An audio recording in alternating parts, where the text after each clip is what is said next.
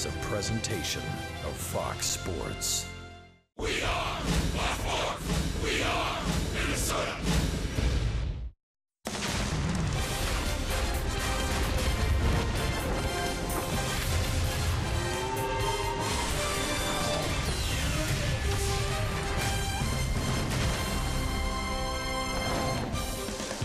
Next year, it will be guaranteed rate stadium. But for 2 more games, the White Sox and Twins square off inside U.S. Cellular Field as they both try to salvage some positivity to close out 2016. Unfortunately for Minnesota, this will officially go down as the worst season in Twins history. Last night's loss was the 103rd loss of the season, the most since the team moved to Minnesota, and 4th most in franchise history. Welcome to U.S. Cellular Field, everybody. I'm Audra Martin. It's been another rainy day here in Chicago, and unfortunately, no amount of rain can wash away the memories that 103 losses will leave with these Minnesota Twins players. Now, in the midst of it all, though, there have been some positives. Brian Dozier's season is certainly the easiest to point to, but no one knew exactly how much of an impact he'd have on the field. We did, however, know he'd have to step into a leadership role left behind with the departure of Torrey Hunter. But when you add in 103 losses, it ends up being a bigger challenge than you'd expect. As a leader, you try to instill in a lot of different people, and even though you're losing, you still try to make it fun, because you come to the ballpark having fun and expecting to win, then the results kind of take care of itself. And that was unfortunate this year, but it's my job as a leader just to kind of get things rolling. I guess keep people optimistic, fan base in here, locker room, coaches, everybody for next year, and hopefully we can make a change. Coming up next, Hector Santiago and James Shields square off in Game 2. Dick Kramer and Bert Blyleven break down this pair of midseason acquisitions next from the Cell.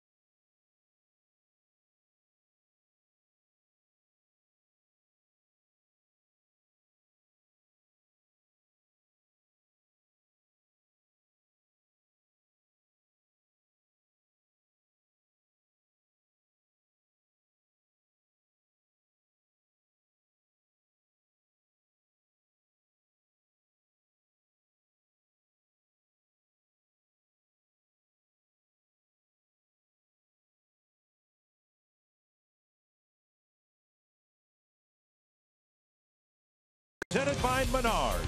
Save big money at Menards on all your home improvement needs. And by Sanford Orthopedics and Sports Medicine, for the everyday competitor in all of us. 24 hours from now, the season will be over with. We're in Chicago, game 2 of this 3-game series between the Twins and the Chicago White Sox. Hector Santiago going for the Twins and James Shields going for the White Sox, 2 pitchers who were acquired by their 2 respective teams in the middle of the season. And we welcome you to the south side of Chicago. Dick and Bert with you for game number 161.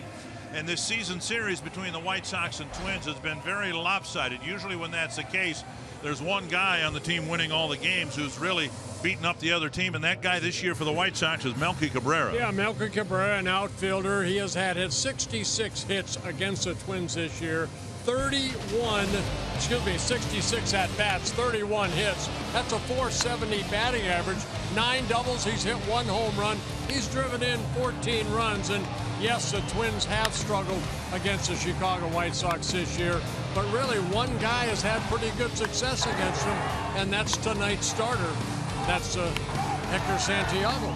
Hector Santiago will go for the Twins twice with the Angels, once with the Twins. He's beaten the White Sox. Yeah, against Cabrera. Cabrera just 2 for 14. Now, 2 of those starts coming with the Angels. He pitched a total of 14 shutout innings.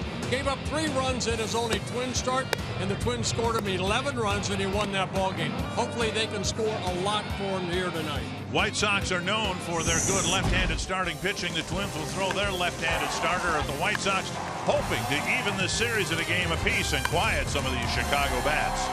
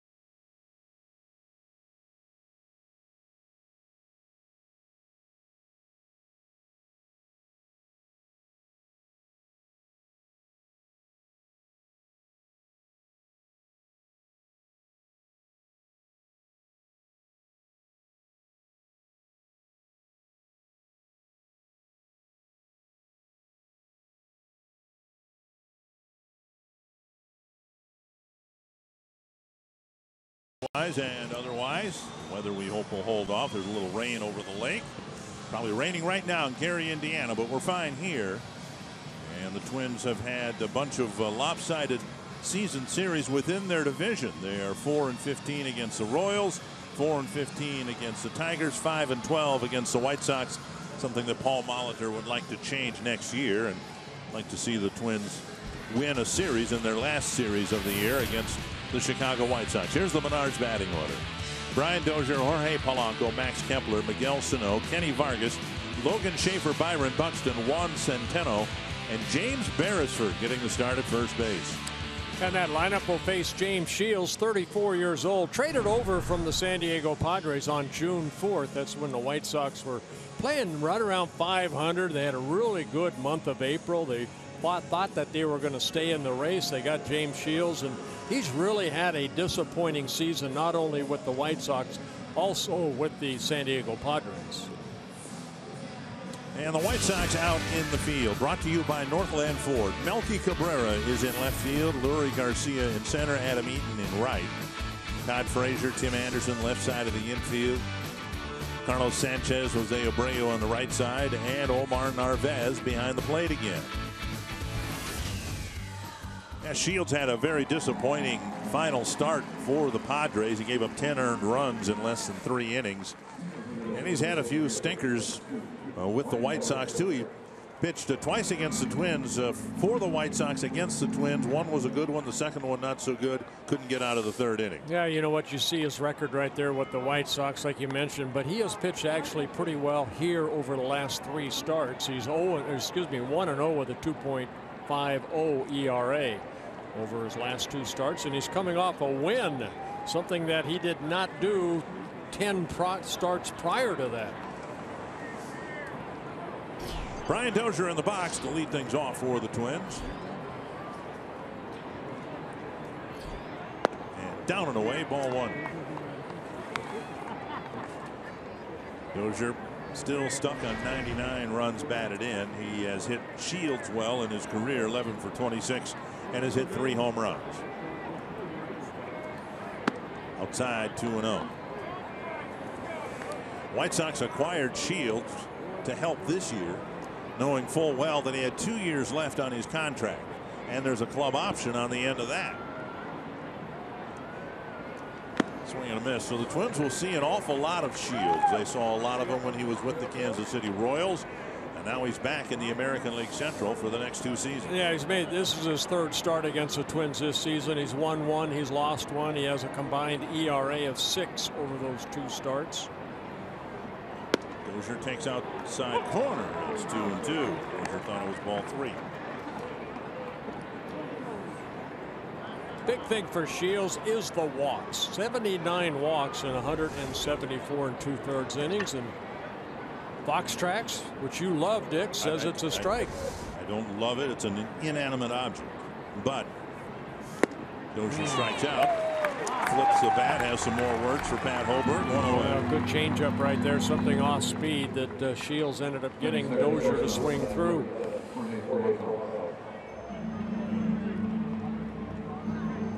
So Shields picks up a strikeout, his 129th in 175 innings pitched. Pat Hoberg has plate duty. Nick Lentz at first, Hunter Wendelstedt at second, and Tripp Gibson at third. 1 down. Here's Jorge Polanco. Last night, Carlos Rodon, the White Sox starter, struck out the first 7 batters. Strike 1 at the knees. Hoberg, I don't remember this about him, but he's kind of got that Tim McClellan delayed strike call with his right arm.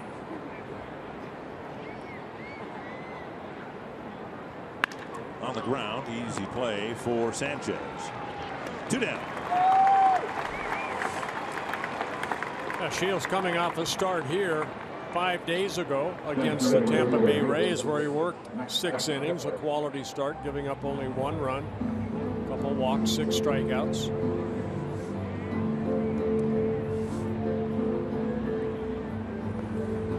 And now Max Kepler. So a few positives about this 2016 season for the Twins. But the Twins have gotten an extended and for the most part favorable look at a guy I think will be their right fielder for many years to come, Max Kepler. I don't know that anyone thought he'd come up here and hit 17 big league home runs. Swing and a miss, 0-2. And the home runs have been pretty few and far between here the last 7 weeks of the season. Well, Shields has an assortment of pitches. He'll try to establish a fastball, not overpowering, cut fastball, curveball, changeup that struck out Dozier. Fastball up, and it's 1-2. Fastball clocked at 91. You know, this guy's been an innings eater, really, when he first came up with the Tampa Bay Rays. 9 straight seasons he pitched 200 innings or more. He's not going to do it this year. You're right. The White Sox picked him up to deepen an already, by Twin standards, certainly a deep rotation with Sale and Quintana and Rodon. John Danks was released, and they've had some issues on the back end of the rotation, and this guy was supposed to solidify things. This one squirted back to the pitcher.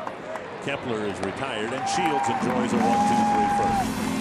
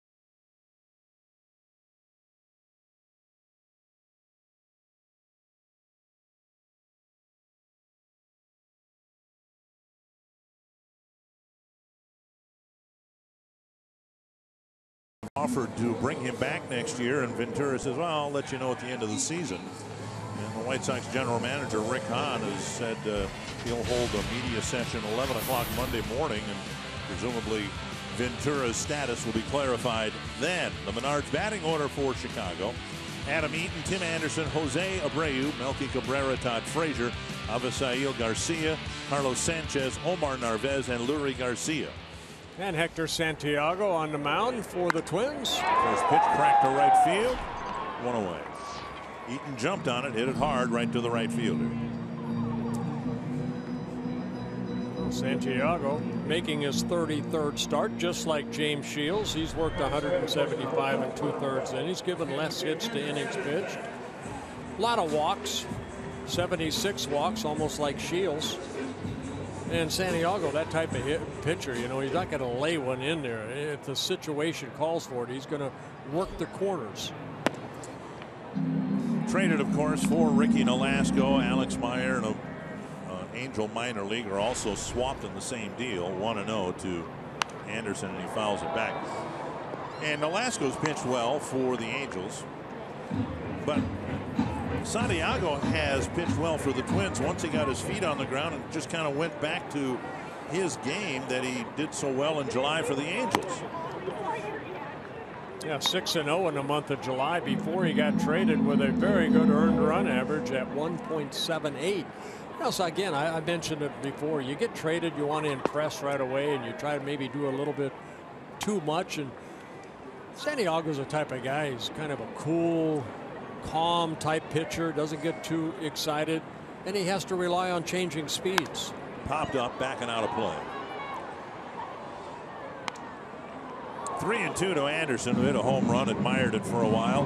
Too long for the taste of the Twins, and they zipped a fastball behind him later in the ball game. Everything should be quiet and settled by now. Well, here's a youngster right here. I mean, he clobbered that ball off of Tyler Duffy. Remember a couple pitches earlier, he hit one way foul. He got good wood on it, and then he did admire it. And sometimes young kids have to learn a little bit. 3-2 to Anderson. And he missed down and in. And Anderson will take a walk. I like how Tyler Duffy summarized it afterwards. He admitted he kind of took exception to it, but he says if you don't like that, don't give them up. Don't give up the home runs. Twins out on the field, brought to you by Northland Ford. Logan Schaefer out in left field again. Byron Buxton in center. Max Kepler in right. Miguel Sano at third. Jorge Polanco, Brian Dozier up the middle. James Beresford at first. and Juan Centeno behind the plate. Here's Jose Abreu. 1 for 10 with 4 strikeouts against Santiago. Ball 1.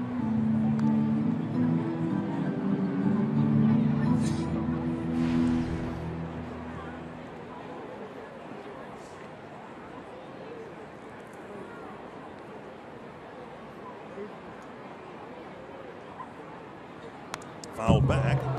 1-1. The ball left up right there. Santiago, pretty good move to first base. Anderson at first base, 10 stolen bases in 12 attempts. Santiago's had 15 pickoffs in his career, covering 116 starts.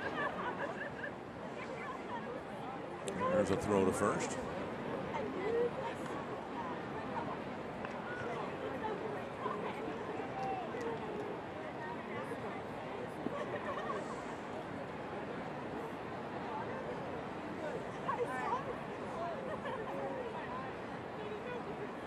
Another throw to first. A little quicker move over there. He's gotten 11 ground ball double plays.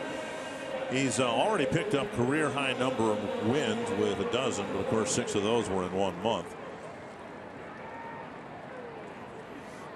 Career high number of starts is 33rd.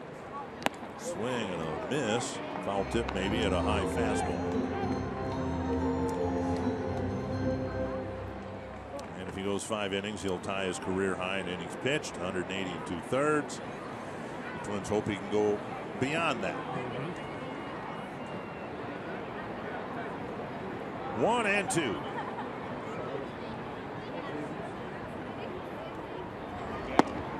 Just missed. 93-mile-per-hour fastball. And he likes to work inside to right-handed hitters. Opponents hitting off of him this year, 249, right-handers 250, lefties 245. So not a big swing between who's at the plate, a right-handed or a left-handed hitter. Juan Centeno catching Santiago here tonight. Changeup missing. Yeah, 3-2. Santiago's already walked 1, in danger of walking Abreu, but that's part of his game. That's what is attractive to, I think, Paul Molitor and Neil Allen. The fact that what you just said, the lefty-righty split is minimal.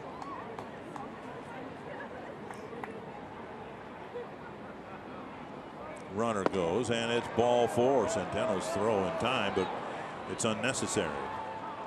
Yeah, back-to-back walks for Santiago. I mentioned that's part of his game. He has to try to, nitpick a little bit, but not 2 in a row. They put runners at first and second with 1 out. And Melky Cabrera had another good night last night against the Twins. Yeah, a couple doubles in his first 2 at-bats, added a single later. And again, 31 hits and 66 at-bats against the Twins this year. But only 2 hits and 14 at-bats against Santiago. We told you Santiago's had success against Abreu and Avisaíl Garcia, so you kind of get a sense these 3 veteran hitters have had a tough time against Santiago because he's willing to pitch inside. He clips the outside corner there. Strike 1. Paul Molitor was asked about Phil Hughes, who's been throwing the baseball, extending out to about 120 feet in the hopes that he'll be able to be healthy next year. But wondering about the 3 returning starters for the Twins, Irvin Santana, Hector Santiago, and Phil Hughes. And Paul wasn't quite sure that we should assume Phil Hughes will be ready to jump back in, but he did admit they're counting on Santiago to be number 2 behind Santana's number 1 in the rotation, barring some acquisitions. Popped up to right field, and Kepler comes in. Out number 2.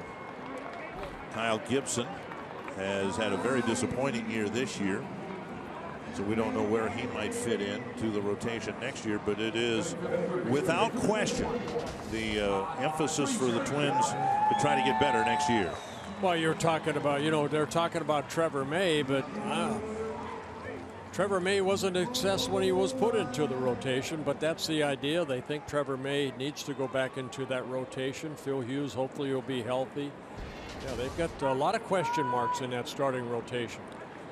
Some great arms, Jewel. We'll see Barrios tomorrow. Here's Frazier. And there's ball one. And sad to say, I think we've talked about it all summer, Dick. It's starting pitching. Starting pitching keeps you in games. You win close ball games with good starting pitching. Twins have not won enough close ball games. Off the end of the bat, Beresford, usually a middle infielder, makes that play easily to retire Frazier and strand two batters.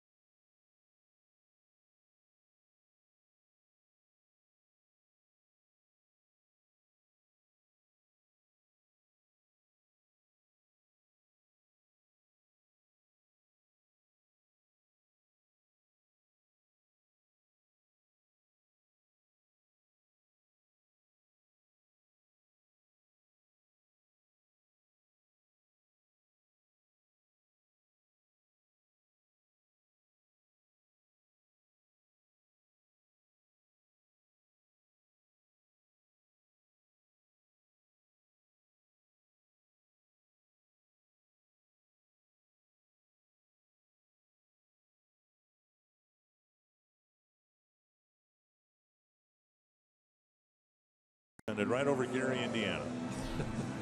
Good, leave it there. And it's going to not hit us.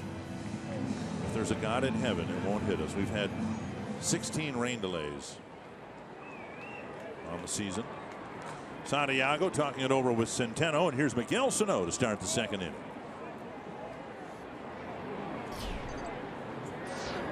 Big swing and a miss. Sano 1 for 2 against Shields, and the one was a long one, a home run. He starts him off with a slider down and away.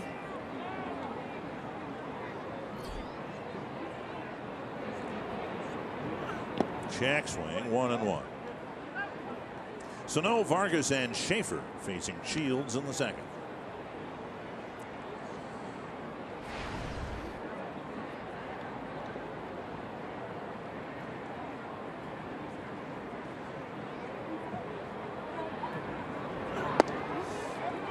Swing and a miss, 1-2. You know, when Shields started this year with the San Diego Padres, in the month of April, he was 0-4.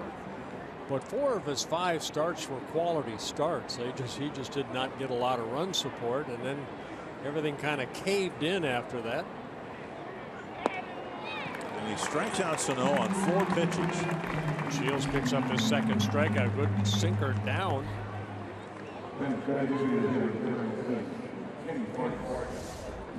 Good location here. Almost a pitch that struck out Dozier. Ball down in the strike zone. 176th strikeout for Sano in 430 at bats. Here's Kenny Vargas, the designated hitter.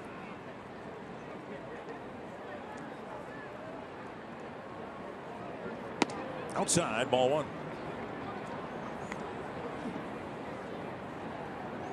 Shields kind of from the old school. He does the over the head type wind up, gets into that balance point, and then releases the ball home. Something that the Twins are hoping that Jose Barrios will maybe watch tonight and see how Shields go about his business to get to that balance point, allow that right arm to catch up to your body. That's to left, and it's looping into Cabrera's glove. 2 down, and that'll bring up Logan Schaefer.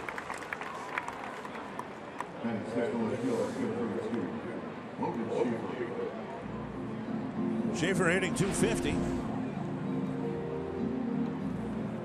The Twins projecting forward to next year, and this is all subject to the players, same players coming back, and we can assume that that won't be the case with the new general manager and president of baseball operations tinkering with things this offseason.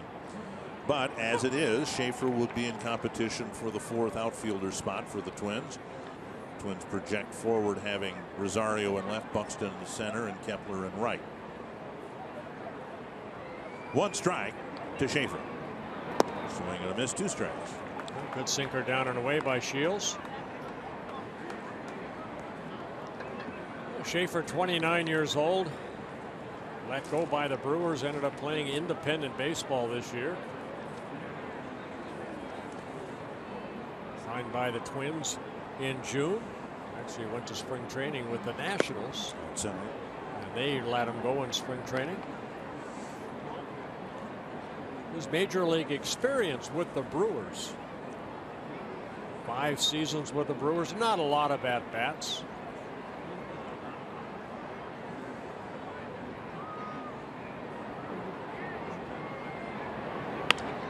Lifted to right, and he hardly has to move. Another 1-2-3 inning for James Shields.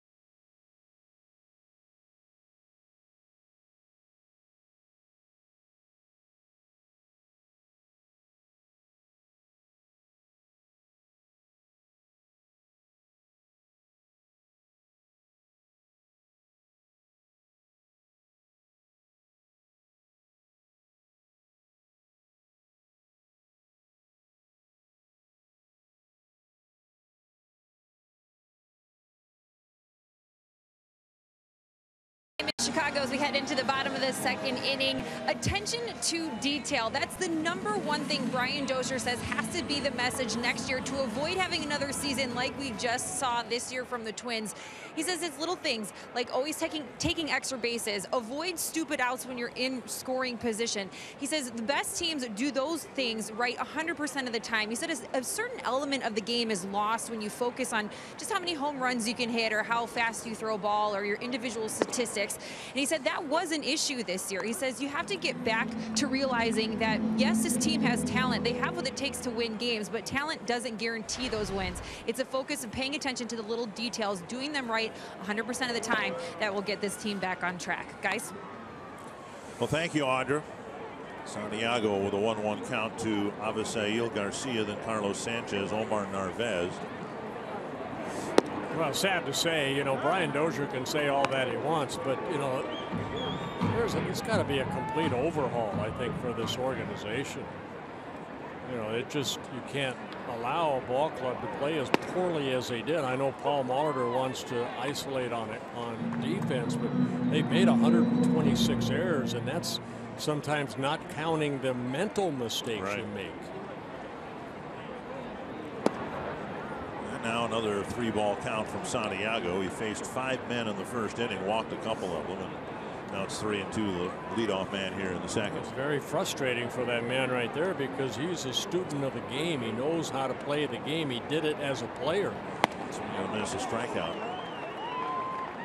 And to be perfectly honest, I don't know if you'd agree with me or not.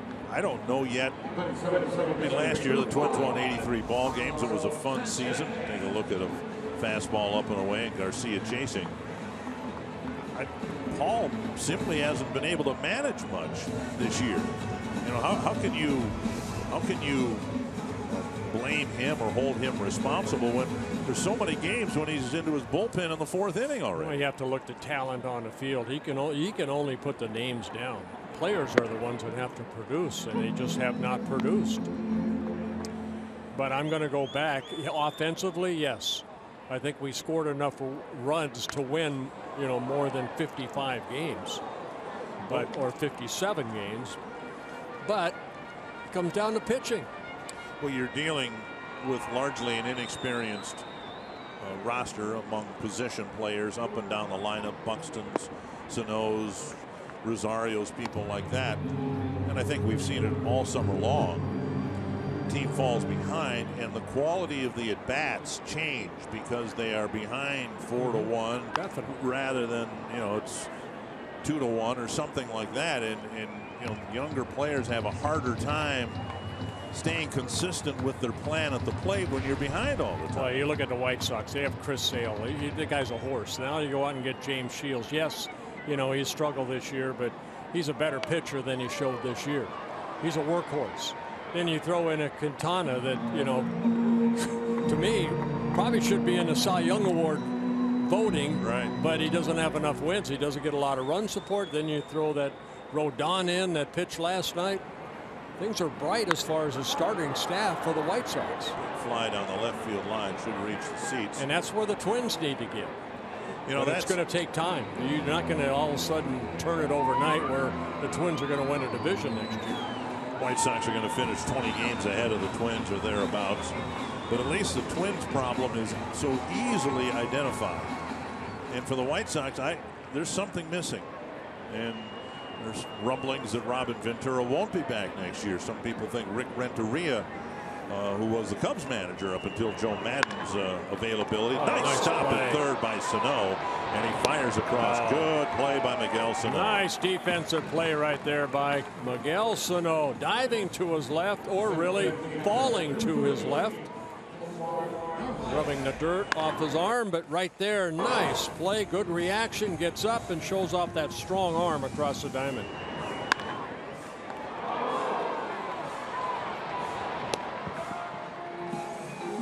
Two down, and now Omar Narvaez. If the Twins are successful in improving their starting rotation, then I think we'll see, we'll be able to maybe fine-tune things along the way next year and find out exactly more accurately how the Rosarios, Sanos, and Buxtons will perform. With the White Sox, it's a puzzle to me to have that good starting pitching, and yet they're going to finish with a losing record this year.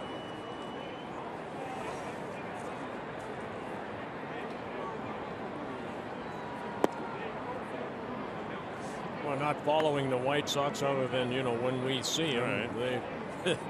they have had no trouble against the Twins. No. 1-2. As much as the Twins have struggled at times offensively, they still scored more runs than the White Sox, hit more home runs. 2-2 to Narvaez. Narvaez last night hitting his first major league home run. Sano hangs on, hit the heel of the glove and almost rolled through the webbing, but a 1-2-3 second for Santiago.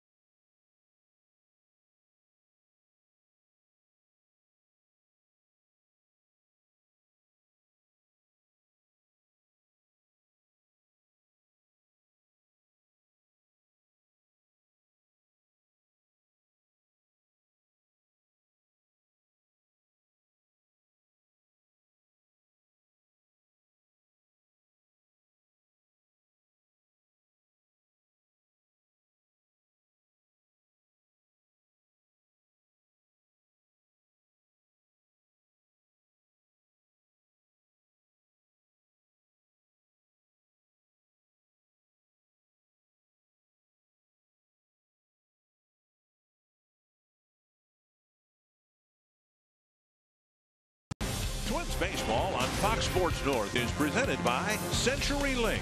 Switch to CenturyLink Prism TV for an advanced TV experience. Learn more at cprismtv.com. Pleasant night here in Chicago. Twins playing game number 161. Byron Buxton will lead off the third inning against James Shields. 6 up, 6 down. Shields has struck out the leadoff batter in each of the first 2 innings, and now Buxton takes down and away, ball 1. Buxton looks to be one of those players, Twins hope it'll be as soon as next year, that'll go double digits across the board in extra base hits. Buxton has 8 home runs, 6 triples, 18 doubles in about half season's worth of work.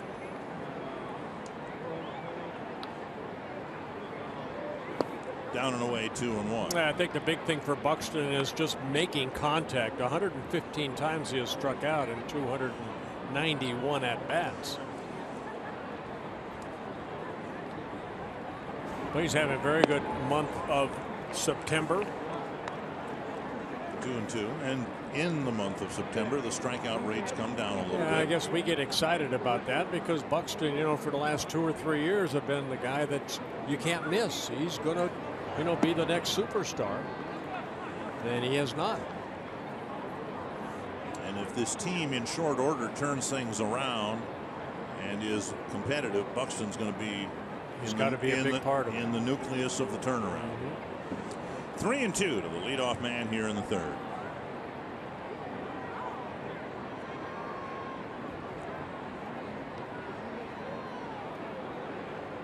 Buxton, Centeno, and Beresford in the third.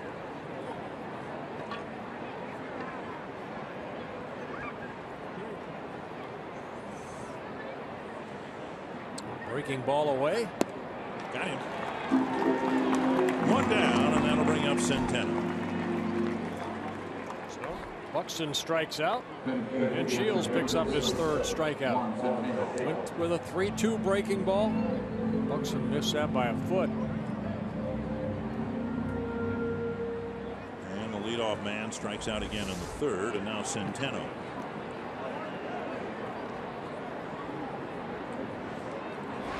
Expect John Ryan Murphy to catch again in the series and season finale tomorrow. But Centeno gets a chance as a left-handed batter against the veteran right-handed pitcher.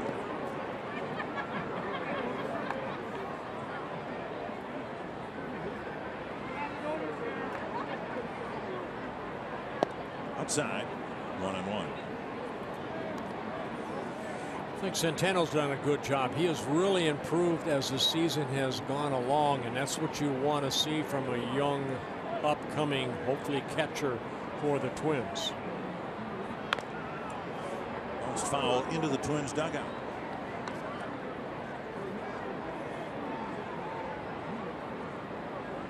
He probably caught a little bit more than anyone thought he would. He's got 172 at bats. That's kind of a high number for a backup catcher. Chopped foul. Oh, he got called up when Murphy was sent down to AAA back in May. Kurt Suzuki. Thank him for his visit with Audra for the pregame show about his time in Minnesota, which very likely will be coming to an end. And Centeno strikes out on the changeup. Good changeup there. Strikeout number 4. Bring up James Beresford. Time now for tonight's Toyota Key Stat. And the largest decrease in win percentage. And to no one's surprise, the Twins are on the top of that chart. Pirates won 98 last year, and all it got them was a 1-game playoff game that they lost. And the Cardinals in the playoff hunt this year, even though they've come down. Beresford grounds it on a couple of hops right to Frazier. And a perfect first trip through the order for James Shields.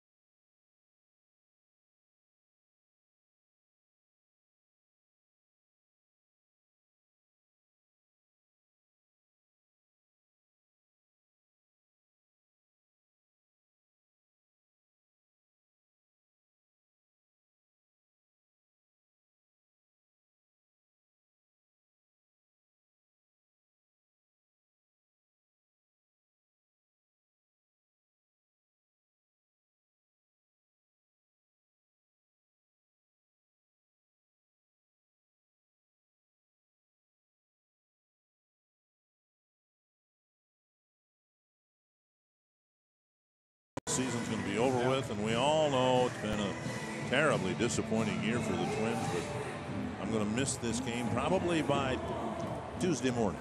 You know, Dick, I'm the same way. You know, you look at the season, yes, it's been frustrating, but it's still a baseball game. These fans here, they pay good money to watch these guys play. So whether it's game 163 or 161, or it's the first game of the year, you go out there and you bust your tail in. Want it in the air over the Twins dugout. 1 strike.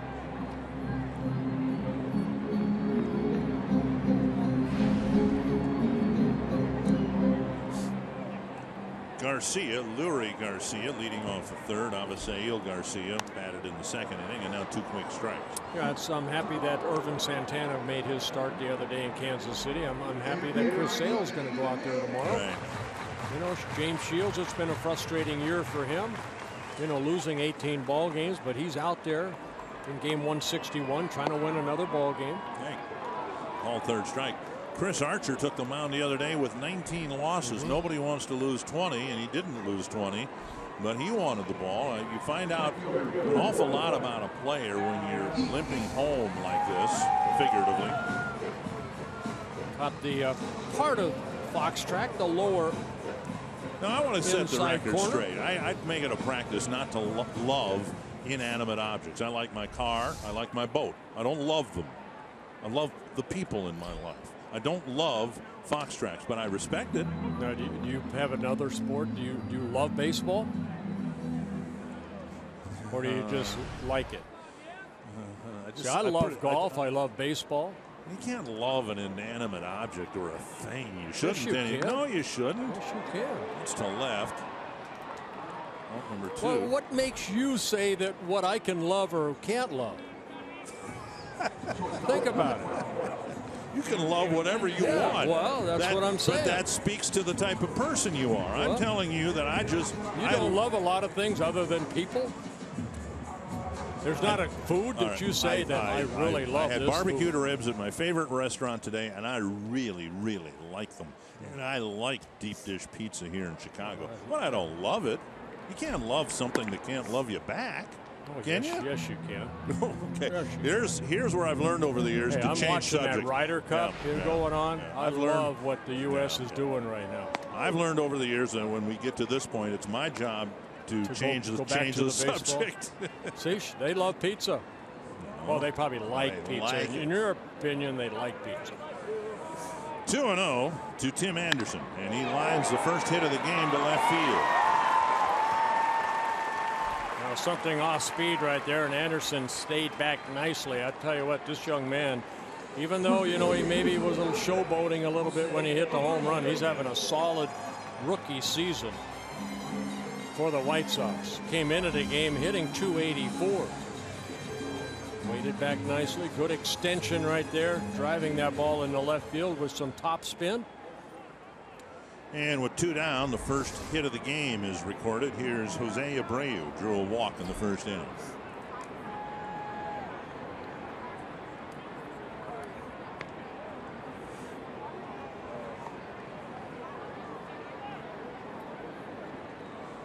Santiago's given up 9 stolen bases, but in 16 attempts. That's during his time with the Angels and the Twins. We talked about Kurt Suzuki, and you know, offensively he's been a really solid performer for the Twins even before he came to the Twins, but defensively he had some throwing issues the last couple of years that really allowed other teams to do more running than the Twins would like. Back, and that'll be one thing that to watch in the offseason. Whoever's going to do the catching, we would expect, whether it's John Ryan Murphy and Centeno or someone that the Twins bring up from the minor leagues, Stuart Turner, or someone they acquire in the offseason, that there'll be a better defensive catcher. Yeah, opponents have stolen 78 times this year. They've been caught only 20 times. 2-1. And we just left, you know, we just left Kansas City, where, you know, I mean, Salvador Perez throwing out about 45% of potential base stealers. So he can cut down the running game on some ball plays.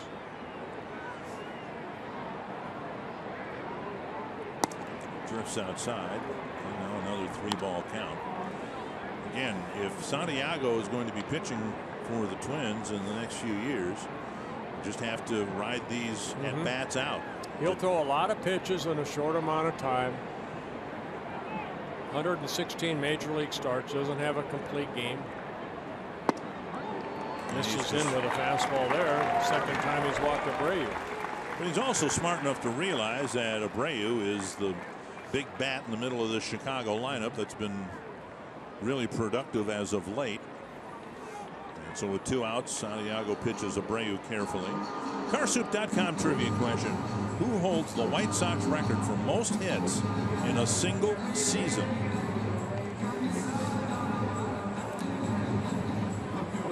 Abreu has 182. You see the rest of the list.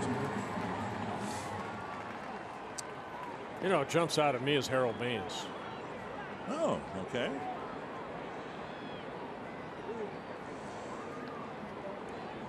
White Sox always seem to have power hitters that I can remember. Check swing, pitch up, fastball. Might be a leadoff hitter. You mentioned Tim Raines last, that he's been here, but I don't. I mean, but this, you're talking about a charter member of the American League. They go back a long way. That's true. Yesterday's question, I think, went back to Some guy 1925. 35 or 25. Popped up right side. Beresford in the outfield grass underneath it.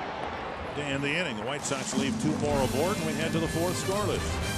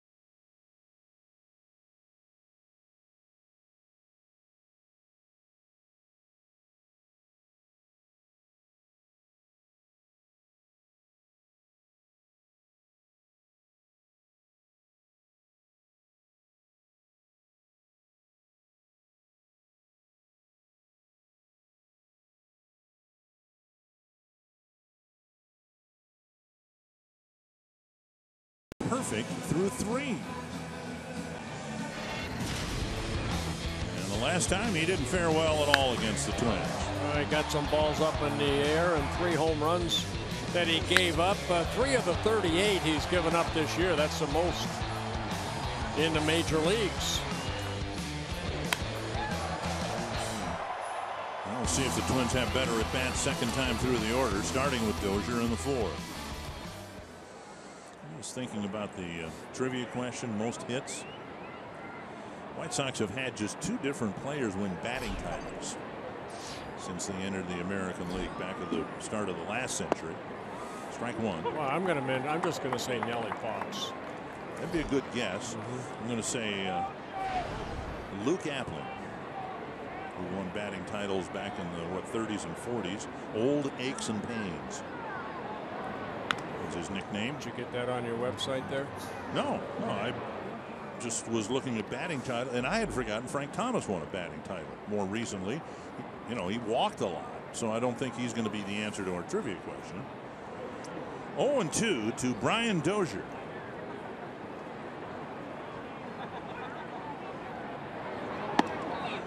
That's something, isn't it? I mean, they are a charter member of the American League, and in their history they've had just 3 batting titles. Tony Olivo alone has had 3. Rod Carew 7. Kirby Puckett 1 in about half, less than half the time. 2-2 now to Dozier. Yeah, I wonder because, you know, most ball clubs display their retired numbers, and I don't see them anywhere in this ballpark unless they're up behind us. Oh, there they are. Guess the retired numbers are above us. They're trying to keep it a secret from us. Oh, there's a lot of things above us. There's Nellie Nellie Fox, Harold Baines, Luke Appling, Minnie Minosa, Luis Aparicio, Ted Lyons, Billy Pierce, Carlton Fisk, and Jackie Robinson that's retired everywhere. Popped up near the Chicago dugout. Out of play. You saw Paul Konerko's numbers already been retired. At least they had the good sense to wait until he retired before they retired his number. They retired Harold Baines' number right after they traded him to Texas. And then he came back and finished. Yeah. You know, I mean, technically, if your number's retired and you come back, you shouldn't be able to wear it again. He had to wear another number, I think. 3-2 to Dozier, trying to get aboard to get Shields to pitch from the stretch.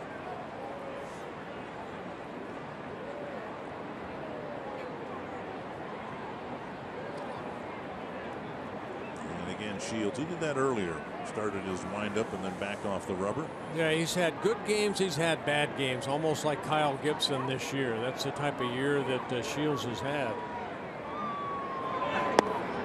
And Dozier takes a breaking ball for a walk, and Shields will have to go into the stretch with a man aboard. This week on Vikings Beyond the Gridiron, see why Harrison Smith and Andrew Sendeo have become such good friends on and off the field. Learn how the defensive line is working to carry on a long tradition of success in the history of the franchise, and hear from a wide receiver who's the perfect example of what defines the 2016 Minnesota Vikings. Beyond the Gridiron tonight after Twins Live on Fox Sports North. Here is Polanco, ground ball to second, his first time up. Dozier a threat to steal, and he dives back. Yeah, Brian with 18 stolen bases and 20 attempts. That's one area that the Twins have done a pretty good job of. You know, 91 stolen bases. They've been caught only 32 times.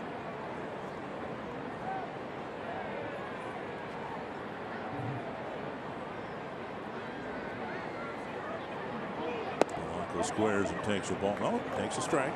My apology. The clubs have run against Shields when he was with the Padres and here in Chicago. 18 stolen bases in 21 attempts. And he does have that high leg kick. It usually gives a potential base stealer a couple, maybe a step or two.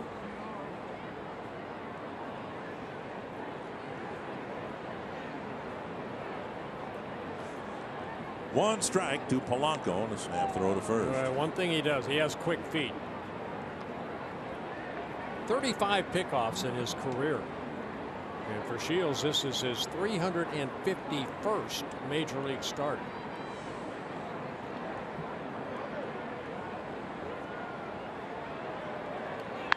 A high drive to right field. Adam Eaton goes back, and Polanco drives a 2-run home run into the bullpen. That's a 39th home run that Shield has allowed, and Polanco with his 4th home run, his 2nd as a left-handed hitter. So the Twins take a 2-0 lead thanks to Polanco's 2-run home run. For the Twins, 197th home run hit this year, and a no-doubter to right from Polanco. Yeah, fastball right there. Polanco, good solid swing.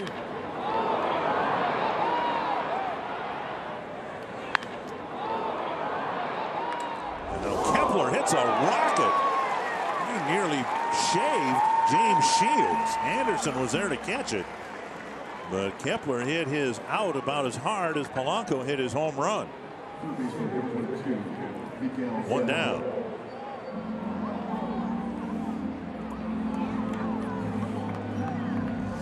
Kepler jumping on that first pitch right over the shoulder of Shields, and Anderson, who was shading him up the middle, made the diving catch. Now Miguel Sano struck out swinging on 4 pitches his first time up. Taken low, ball 1.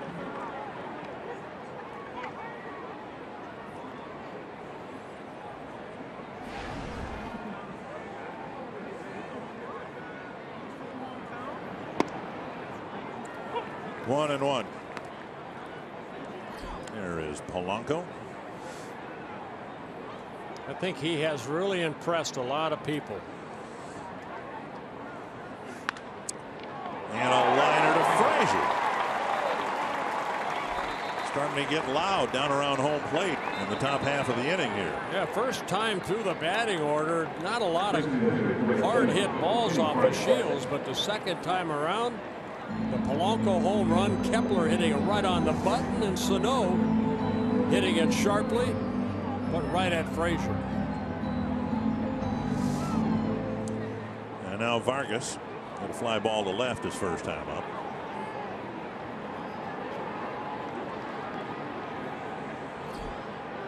And Vargas uncoils, fouls.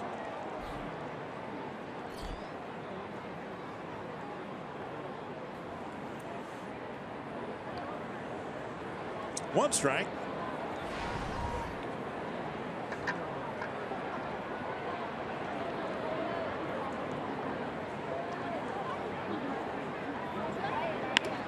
To short right. Sanchez was playing in short right. It's Eaton who comes in to make the catch, and the Twins are done, but Dozier coaxes a leadoff walk. Polanco clobbers a home run, and the Twins are up 2-0.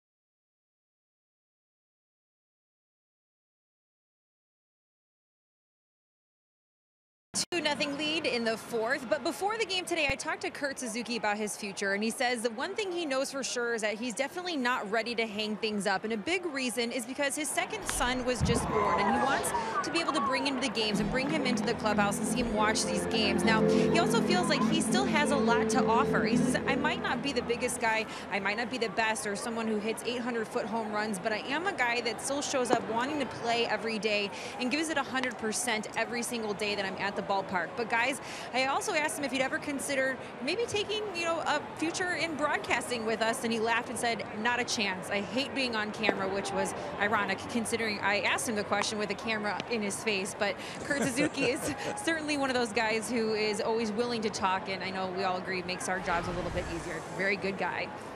Yes, he is. Thank you very much, Audra. I mean, Kurt, came over in 2014. Frazier pops it up near second base, and Polanco calls him off, makes the catch, one away. And he made the All-Star team in 2014 for the Twins. I'm just trying to look it up here. Osmeal Pinto was the other catcher, and I think the hope was that over time Pinto would grow into the everyday role, and Suzuki would recede into a backup role, and it didn't happen that year, and it didn't happen this year either with the Twins bringing in John Ryan Murphy.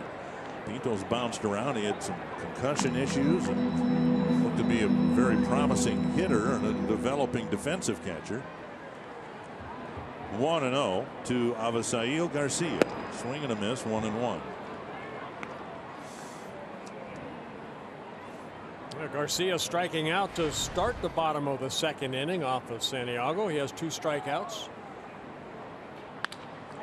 And a liner to Polanco, and that one looked like it sailed on him toward the end. 2 down. And that'll bring up Carlos Sanchez. 2017 season tickets are on sale. You can choose from the full season, partial season, or the ever popular flex plan. You can check out the season ticket packages that include membership in Sweet Spot, the Twins season ticket benefits and rewards program.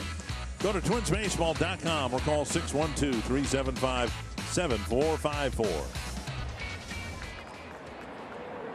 2 down. And now Sanchez takes strike 1. Opening day. This is the only thing that gets me through the winding down of the previous baseball season. Looking ahead to next year. Opening day, April 3rd at Target Field. Going to be a different spring training too with the WBC. Be spring training games for fans that want to go down to Florida.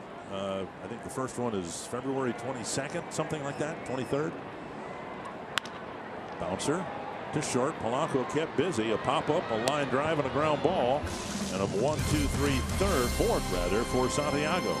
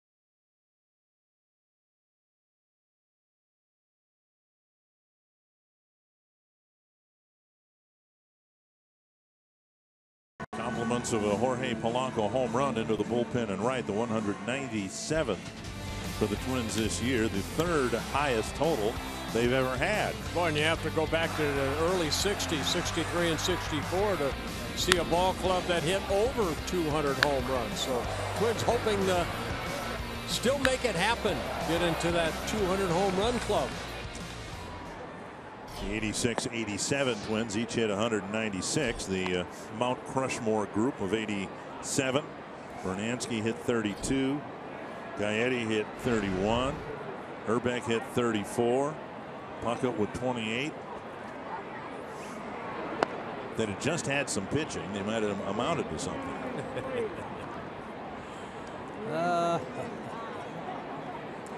You won them all at home and you lost them all on the road. You got into the postseason and ran the table. Well, we had the advantage actually because we had the 10th player on the field. That being the fans.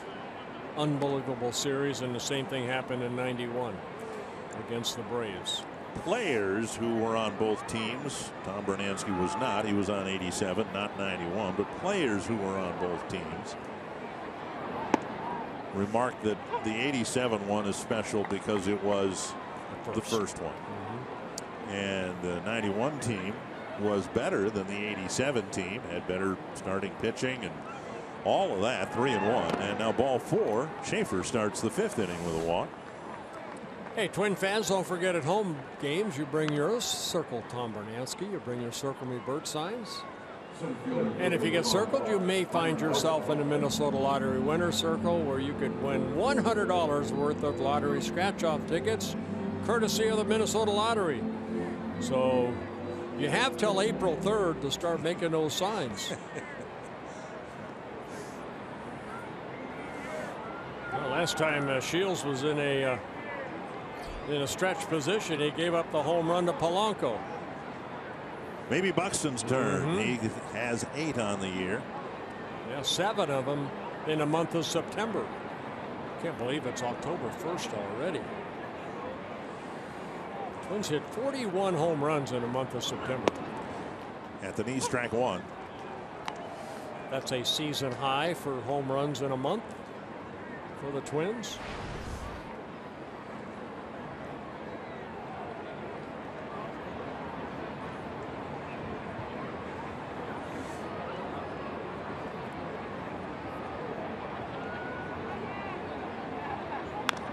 Tap foul. 0-2. Buxton struck out swinging his first time up.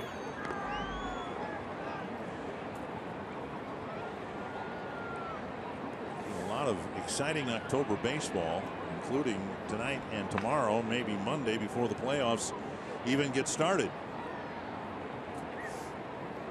Red Sox and Jays tied at 2 in the 3rd. Tigers trailing the Braves 2-1. Jordan Zimmerman trying to get as many outs as he can in his longest start since June 30th. 2 strikes. And Buxton takes down an in ball 1. And the Giants today beat Kershaw. Mets got into the wild card game for the National League, so the Giants and Cardinals are going to be the other representative, one or the other. Yeah, both of them winning today, so the Giants had that 1-game advantage. And now outside. And of course it depends on what happens today and tomorrow, but it's entirely possible there could be a 3 or even a 4-way tie for the 2 spots in the American League.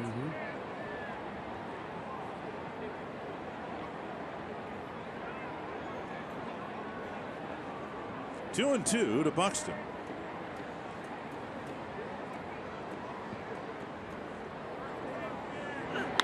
Deep to left.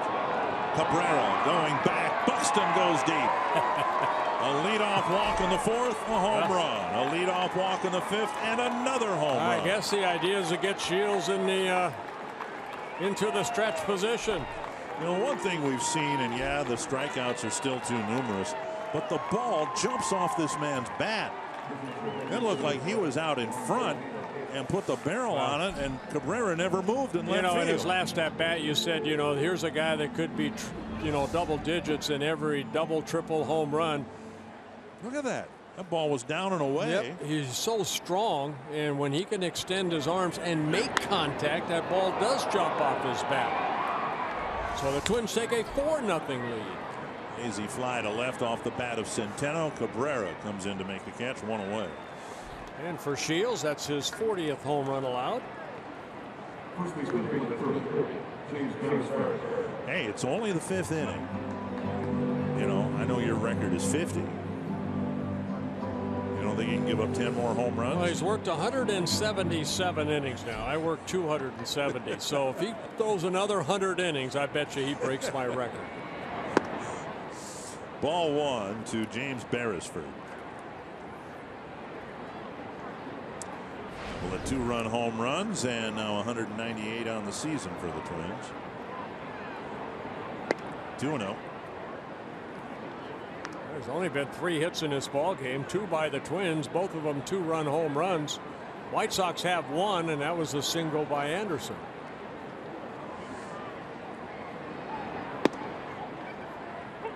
Beresford not likely to hit a home run, but I'd like to see him get a double here and give Dozier a chance to get that 100th run batted in.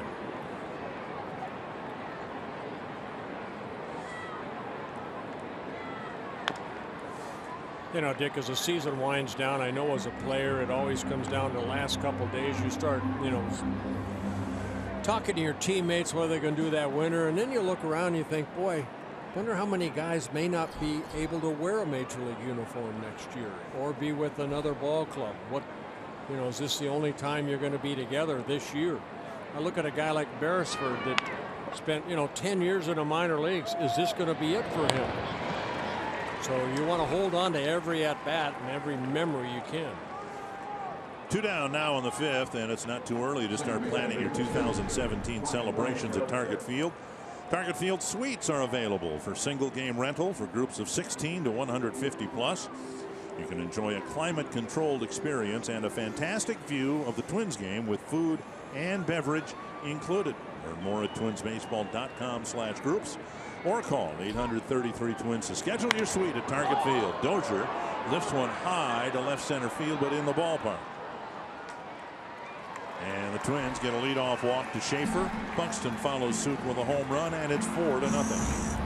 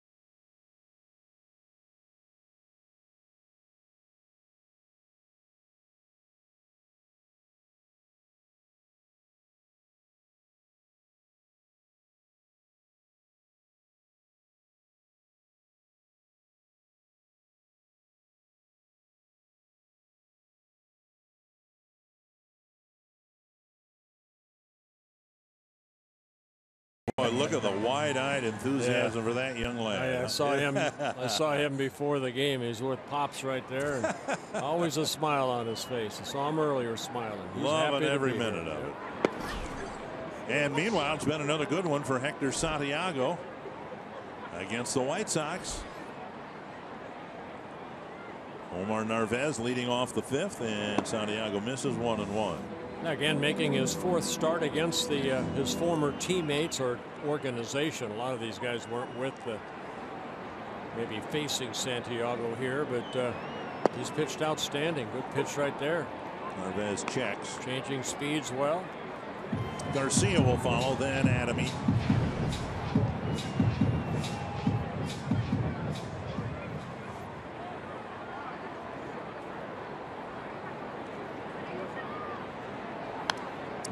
Fouled back. Santiago, total of 20 innings against the White Sox coming into this ball game, and he only allowed 11 hits and only 3 runs. The 3 runs off of him came in his start earlier in September on the 3rd. Breaking ball, line foul. You know, it might go down as a trade that'll help both teams. I don't know what it'll do for Santiago. Nolasco going back home to Southern California, so it should be a good deal on the personal side for Nolasco. Fastball off the plate. Well, the Twins needed some left-handed starting pitching. The organization's been thin in that category in terms of having major league ready left-handed starting pitching. That's why they re-signed Tommy Malone. Another foul. Malone likely won't be back with the Twins this year or next year. That's why I said what I said when Belford was up. You know, you just don't know if guys are going to be with another organization or if you're going to keep playing baseball at this level. Another foul. As many different players that the Twins have run out there this year, I suspect there's going to be more than a handful who won't be here next year who said, well, I had my chance. At least I had my chance. Right. Another 2-2. Zipped inside, and it's a full count. Well, 4-0 lead. You need Narvis to swing the bat right here. No free passes. And Santiago knows that. He's walked 3, giving up just 1 single. And he gave up another single. Santiago thought about trying to drop that left hand to knock that ball down, but made the right choice and let it go into center field. That'll bring up Lurie Garcia. Sanford Health injury report. How about Matt Holliday coming off the bench, hitting a home run in what might be his last at bat in St. Louis for the Cardinals? I said, how do you hit a home run with tears in your eyes? They took that ball to right field, and everybody gave him a standing ovation. Teammates up on the step, congratulating him.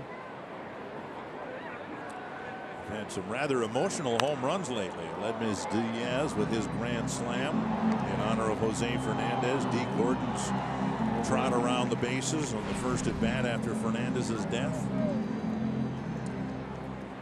1 strike to Garcia.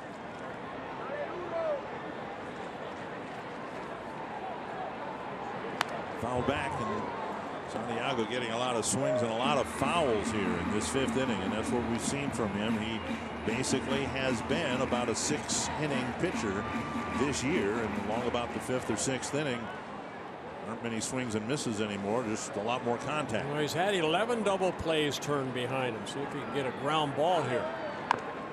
He does, but that's foul.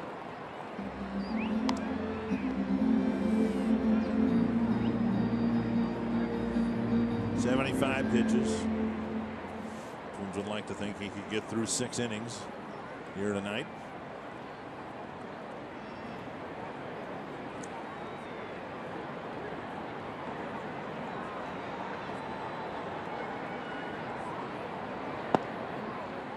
Got him looking. A changeup right there. So the second time that Garcia took a called 3rd strike. And strikeout number 3 for Santiago.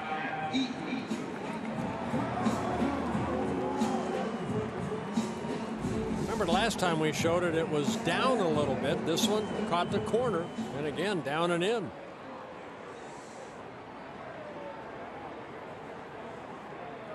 I'll bet you Fox Tracks had that inside. Ball 1. Eaton the batter, a liner to right and a liner to left.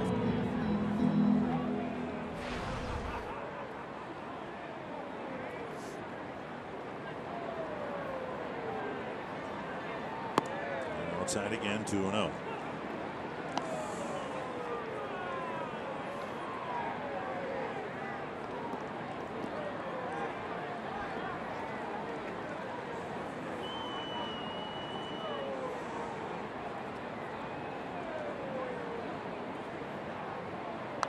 Foul back, 2-1.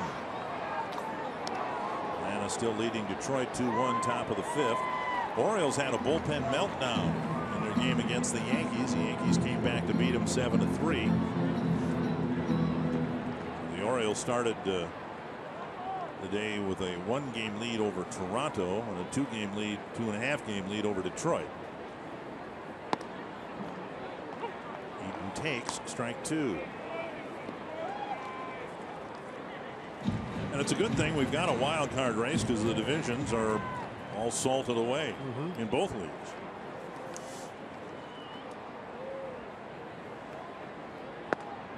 On the outside corner, and Eaton thinks it's a ball. Or that it was strike 2. I think Eaton got confused as to what the count was. So he is called out on strike. So back-to-back strikeouts for Santiago with 4 now in the ball game. Yeah, that's outside. How do you figure? There's a line there, and that ball's just on that line. Dark blue. I can see some dark blue between the circle and the rectangle. Popped up. Sano coming in.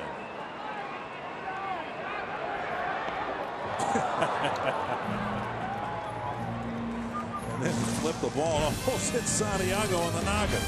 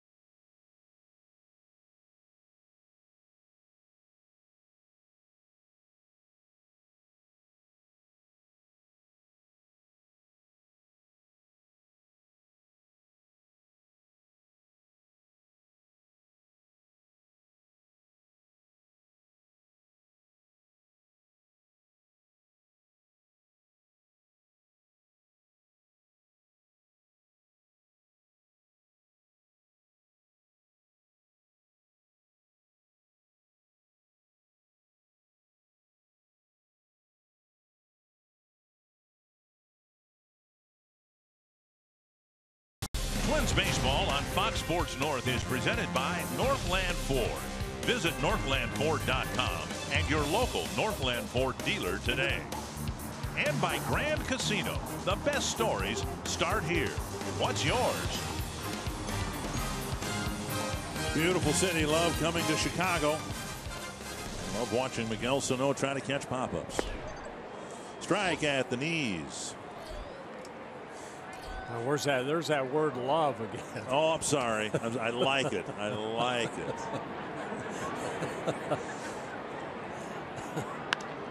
Fly to left. Polanco homered his first or last time up. This one caught by Cabrera, one away. And that'll bring up Max Kepler. Kepler in his last at bat after Polanco hit the home run. Next pitch, he lined it right up the middle, right over the right shoulder of Shields. And Anderson made a nice diving catch to retire Kepler. 0 for 2. And Kepler takes it all the way, watches it all the way in, takes it low, ball 1. Winter in California. Yeah, San Francisco area.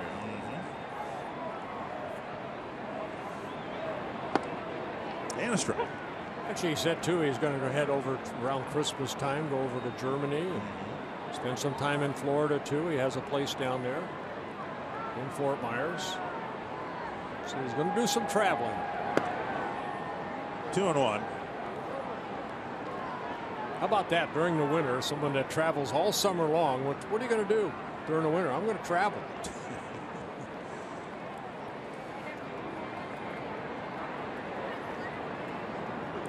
Pulled foul. 2-2. Well, The young man, just 23 years old, I think has left a nice impression with the Twins this year. Max Kepler came up a little bit last year, only in 3 games. It's up at the end of the year and he got a hit. People made a big deal about it. I don't know that anyone thought he'd have the playing time or get the at bats this year that he's gotten. Remember, at the start of the year, the Twins still had Oswaldo Arcia in the mix. 3-2 to Kepler with 1 gone in the 6th. Tap to the right side, easy play for Sanchez. 2 down. The timeless moment tonight brought to you by Coors Banquet. On this day in 2006, the Twins clinched the American League Central on the final day of the season after the Tigers were swept by the Royals in extra innings. And you remember 40-some thousand fans at the Metrodome hung around to watch the completion of the Detroit-Kansas City game, and it was a classic example of be careful what you wish for because it might come true. Twins were prepared to go to New York to play the Yankees in another playoff series as the wild card team. Instead, they won the division and hosted the Oakland A's and were swept. Here is Sano. And a strike, 1-1. That was the year that, in my mind, it got away from the Twins. The Liriano injury changed everything. They were loaded in 06. Had a league MVP in Justin Morneau. They had not one, but 2 dominant left-handed starters. Most teams would love to have one. Johan Santana won the Cy Young Award that year, and early in the season he was the second best left-hander on the staff. Yeah, Liriano was hot. 2-1. And Sano pounds it off his foot, foul. And he'll have to walk that off. Ball rolled all the way. That rolled 200 feet from home plate after hitting his foot.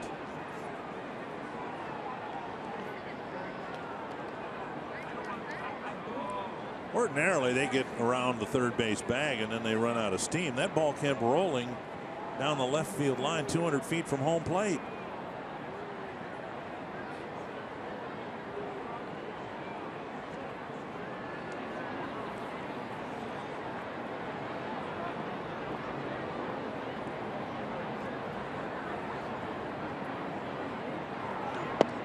And Sano strikes out. And the Twins go down 1-2-3 in the 6th.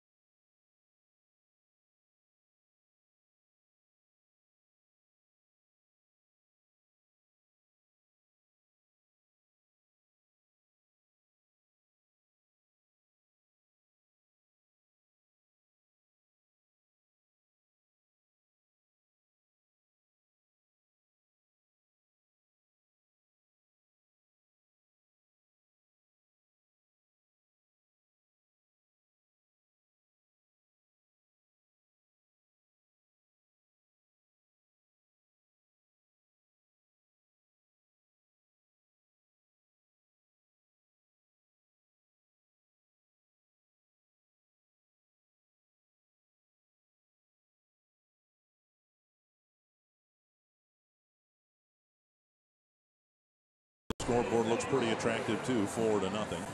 Get ready for MLB postseason, where all that matters is October. The NLDS starts October 7th on FS1.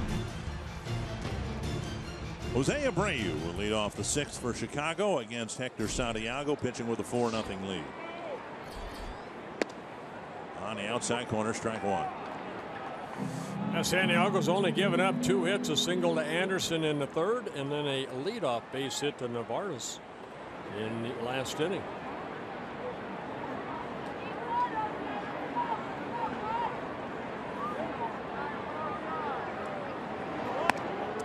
Santiago's walked Abreu twice in the 1st inning, and then with 2 out, he did it again in the 3rd inning.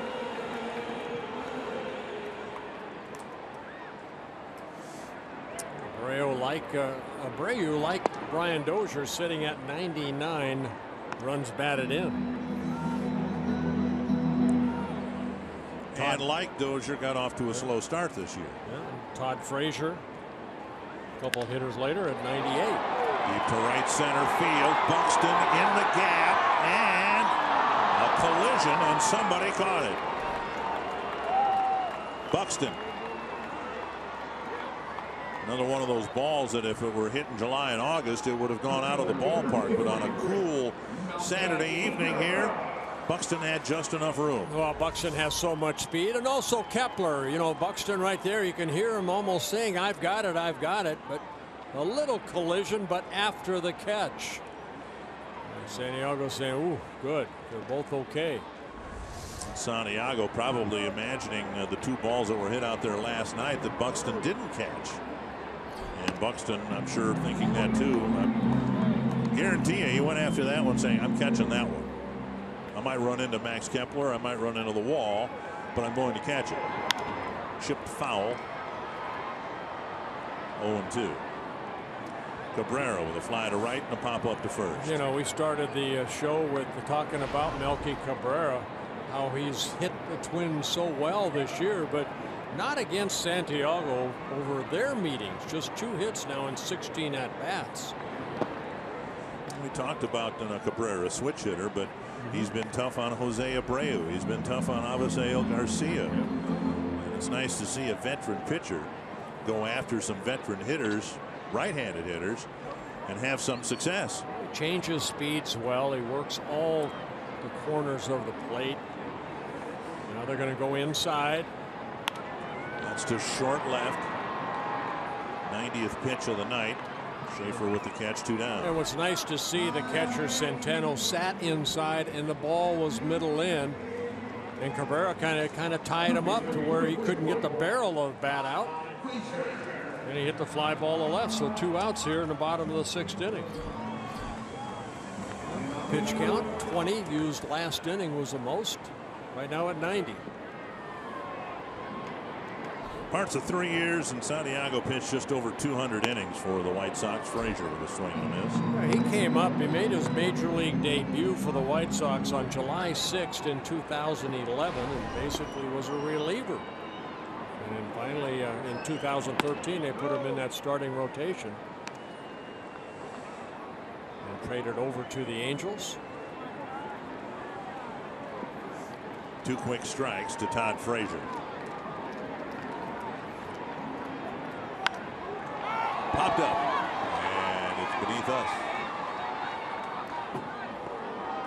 Santiago's, again, after that rough start he had with the Twins, adjusting to whatever new routine he was on and whatever focus the Twins put him on.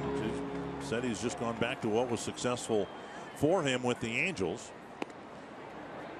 and he's looked more and more like somebody the Twins can rely on next year.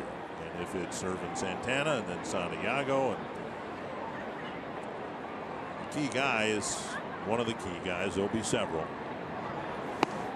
It'll be Kyle Gibson, who will next year be in his 4th full year in the big league. Good inning for Santiago in the 6th.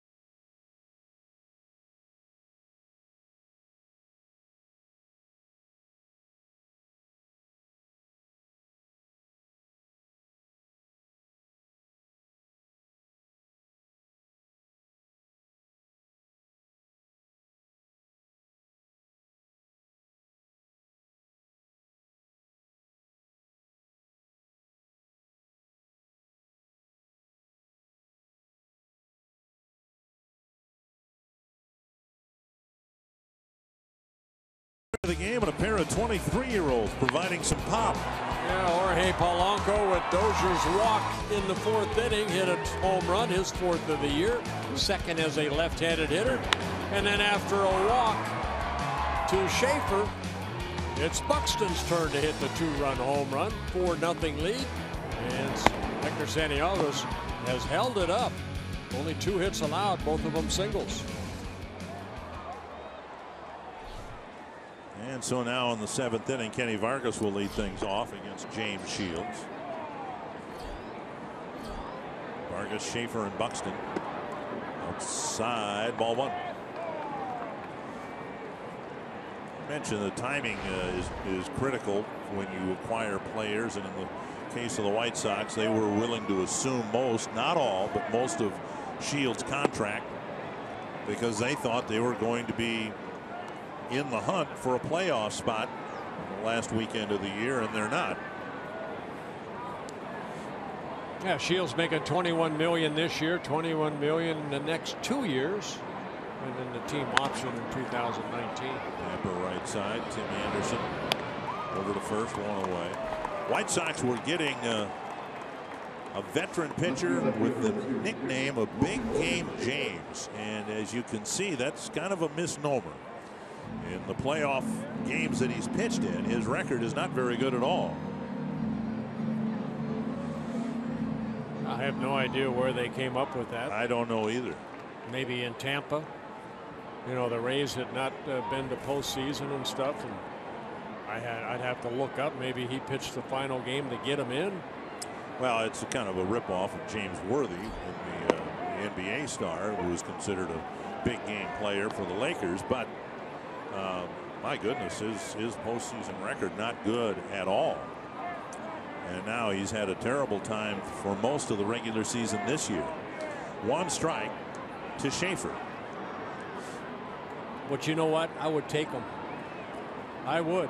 I like this guy. I think he's a workhorse. He'll give you 200+ innings. 40 home runs. So he's just having an off year. Oh, he's having an off year. The guy's a workhorse. Always has been. He's always healthy. I don't think he's been on a disabled list in his career. Yeah. They still talk reverently about him in Kansas City and how his influence in the rotation was a key thing in getting not just the games, but the attitude turned around. Right. Hey, you're going to have bad years, and I guarantee you he's going to come back and have a better year next year. Inside, 1 and 2.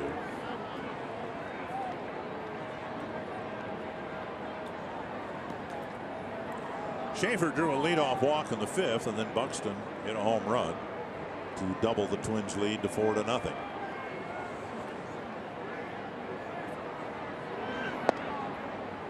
And Schaefer rung up, 2 down. Well, he went back in there again. Didn't get the call hit the first time, but went back in again. Got a 6th strikeout. Fox Tracks presented by Carrier. Fox Tracks added as a strike.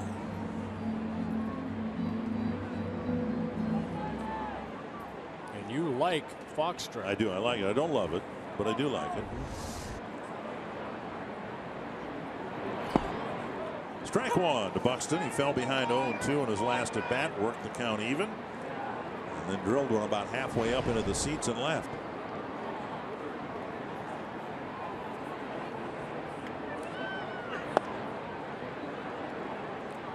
Twins have had 10 players in double digits in home runs. Buxton, if he hits another one, would be the 11th.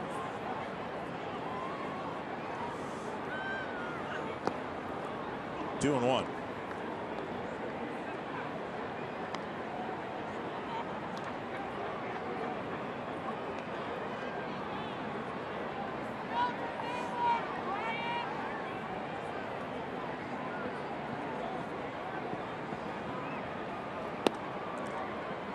And now 3 and 1.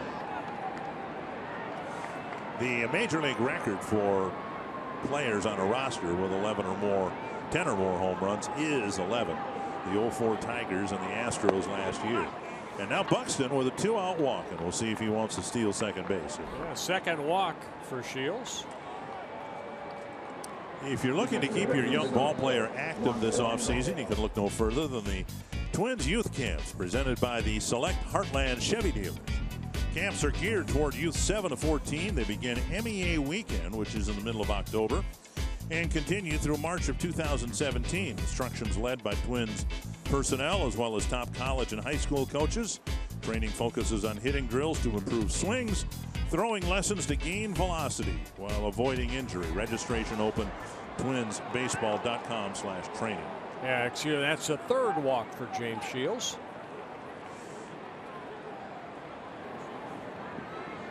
Centeno, the batter. The Twins have a freebie here. They're leading 4-0 and maybe the fastest guy in the league, who they want to see be more aggressive in situations like this.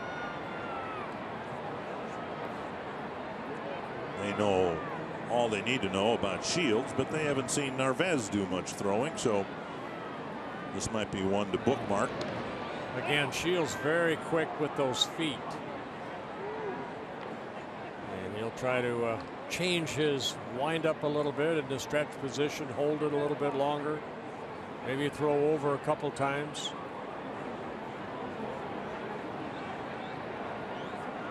And he wants to talk to Narvaez. This might be, he say, you know, let's try a pitch out, the first pitch. Quick trip to the mound. Buxton kicking some dirt around about where he extends his lead.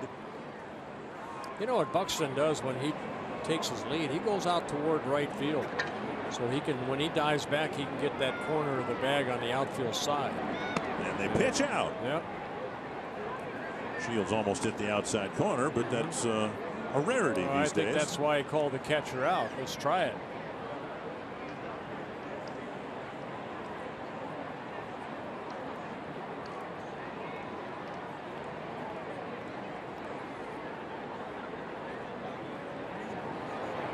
And now down and in. Now the count's 2-0, and the Twins may want to play this out and see if Centeno draws a walk instead. Sometimes as a pitcher you worry more about that base runner with 2 outs than the guy at the plate. You fall behind, you have to come in with a hittable pitch. There's a longer hold. Centeno hits it to right center field. Buxton flies around second. To third, he'll be waved home. Centeno with a double. And the Twins with 2 outs tack on an insurance run. Well, it seems like every time Shields tonight has gotten into that stretch position, the Twins have scored. And exactly what I was talking about, Dick. You know, you worry so much about that base runner that he fell behind in Centeno, had to come in with a hittable pitch. And Centeno with his 11th double, you know, a 2-0 fastball, and Buxton and his speed with 2 outs. It's off to the races for Buxton with those long strides. He scores the 5th run of the ball game. So Centeno driving in his 24th run. Third time tonight that the Twins have backed up a Shields walk with an extra base hit. First 2 were home runs, and now Centeno's double.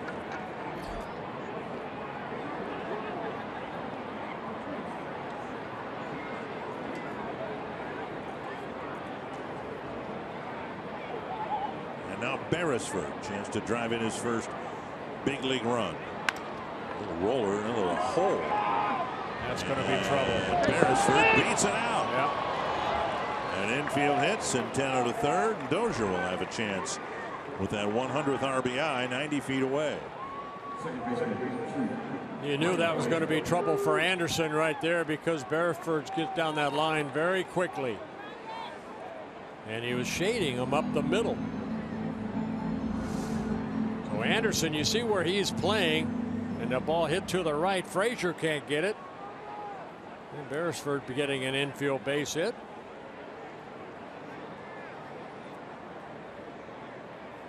And now Dozier.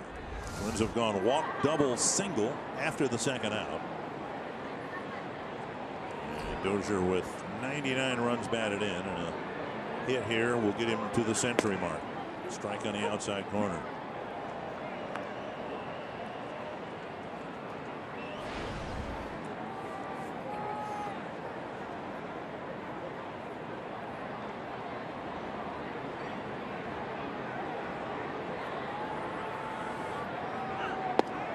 Down and in, 2-0.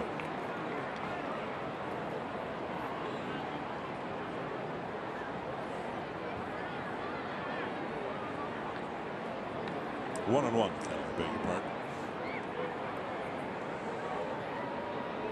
I want to see Brian pick up his 100th RBI.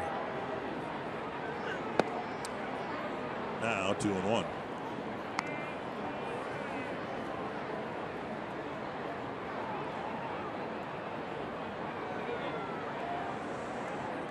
Second baseman Sanchez lined up behind the second base bag. A lot of room on the right side of the infield with Abreu holding on Beresford.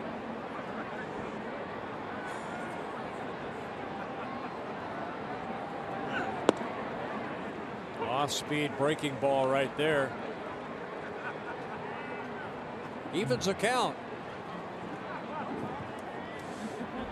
Shields taking something off this breaking ball, the curveball.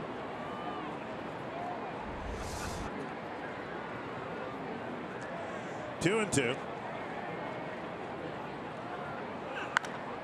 Bounced foul. You know, it's obviously a lot harder to hit a home run than just drive in a run. Brian shot past the 30 home run mark and kept right on going. He shot past the 40 home run mark and kept right on going. But he's been stuck on 99 runs batted in for a while. 2 and 2.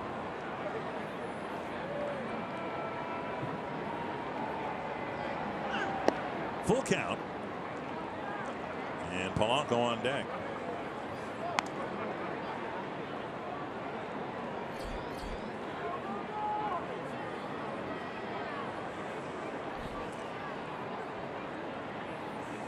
See if Shields gives him a hittable hit here. A pitch to hit.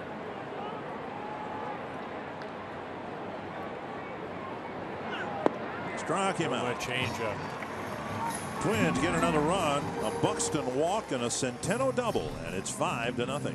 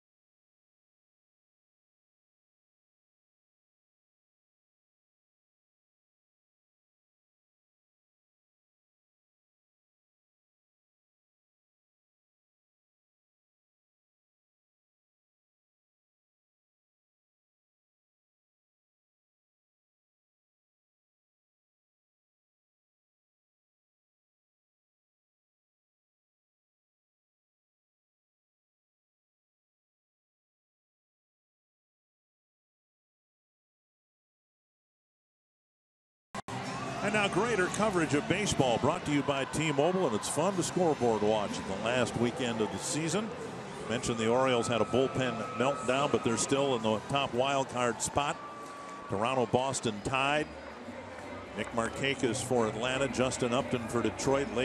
Recent home runs. It's still 3-2 Atlanta, and the Mariners need to win both games in Oakland. Yes, it's a must win for Seattle tonight. Twins leading here 5-0. Hey, we waited now until the home half of the 7th inning, but I know you want to join me in wishing Rod Carew a very happy birthday today. Also Jeff Reardon's birthday today. Yeah, Roberto Kelly, former Twin. A happy birthday to all three of those former Twins. Roberto's still on the coaching staff with the Giants, I believe, isn't he? Big win today. 5-0 Twins, and Hector Santiago sailing along. He has given up just 2 hits, both of them singles. He'll face Garcia, Avisail Garcia, Carlos Sanchez, and then Omar Narvaez.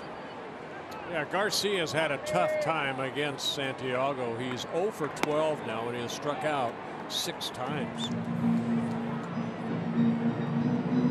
Eduardo Escobar taking over for Brian Dozier at second base. With Paul Molitor figuring that, he's hoping anyway, that Brian Dozier won't hit anymore, having just made the last out of the 7th inning. 0-2 to Garcia. There's something about Santiago's delivery. We see a lot of veteran hitters flail away at pitches that aren't close to being strikes. Well, he's sneaky fast. I think that's the best way to describe him. He has a very short left arm as far as how he delivers. Throws a little bit across his body, and the ball kind of explodes on you. You know, we're talking about that with Ian Kennedy when Kennedy pitched against the Twins in Kansas City. Same thing. 1-2. Lifted foul.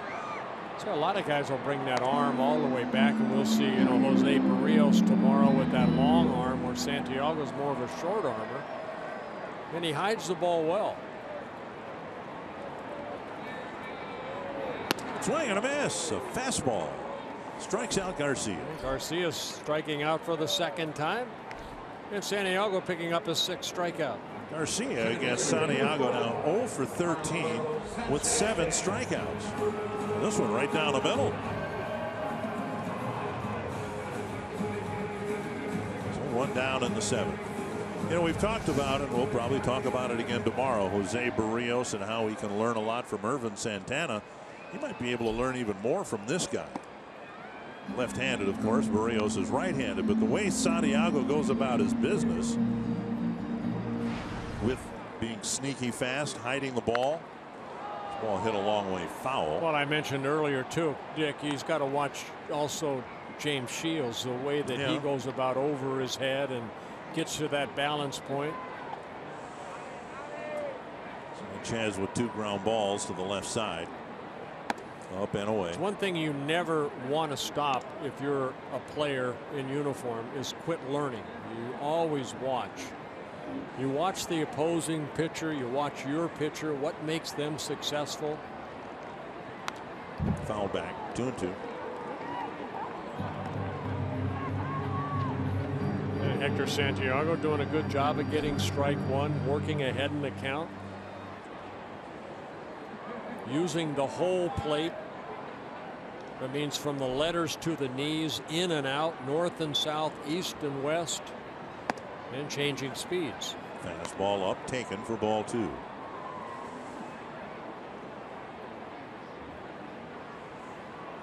That's called pitching. Foul back. Well, the Twins would love it if they've got in Santiago someone who can always pitch well against a team within their division. And he works quick too. You know, not a lot of time out there. That's trouble down the right field line, and it lands in fair territory. Kepler with a pickup, and he'll hold Sanchez to a Texas League single. Yeah, only the 3rd hit. Not much you could do about that. The inside out swing just flared down that right field line. Just landed in no man's land. Looks like that's going to be the end of the road for Hector Santiago. Didn't give up much solid contact at all in the ball game. 108 pitches, 70 for strikes, so very good strike to ball ratio. And Santiago comes off the mound with one of his better outings as a Twin, in good position to pick up his 13th win of the year.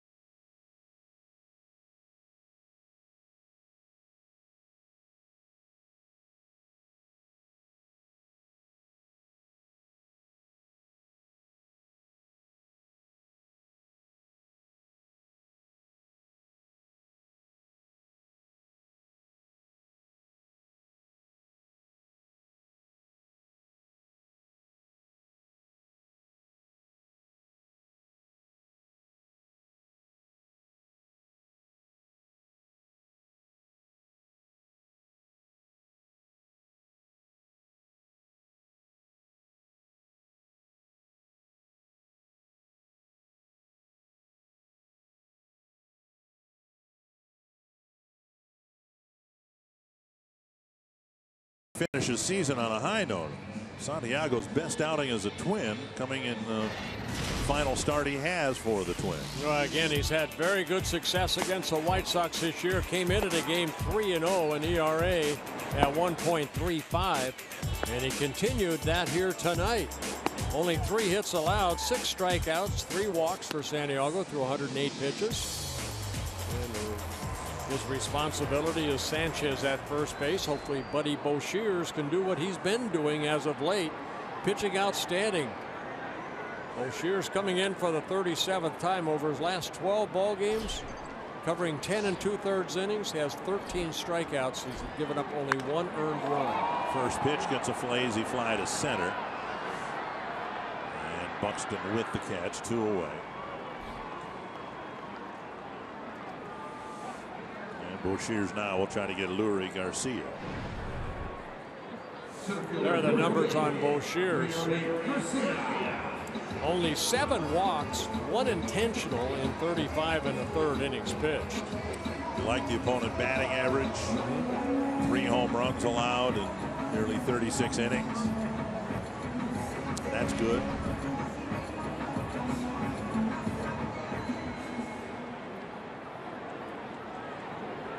Garcia has been called out on strikes twice tonight.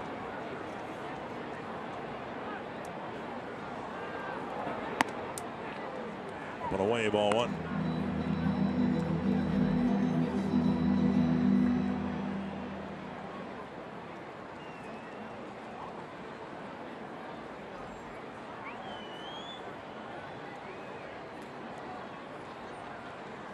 Swing and a miss. 1-1. And we talk about guys that are getting that opportunity, and this guy has taken that opportunity, and he's kind of resurrected his career.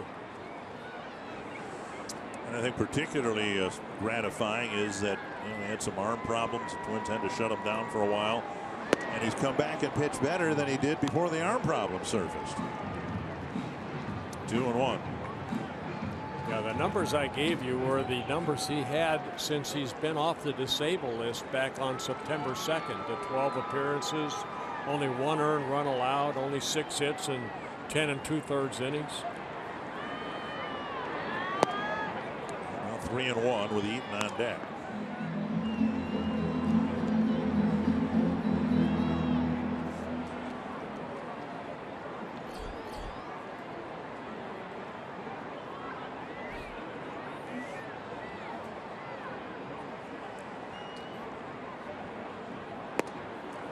And Garcia chases what would have been ball 4.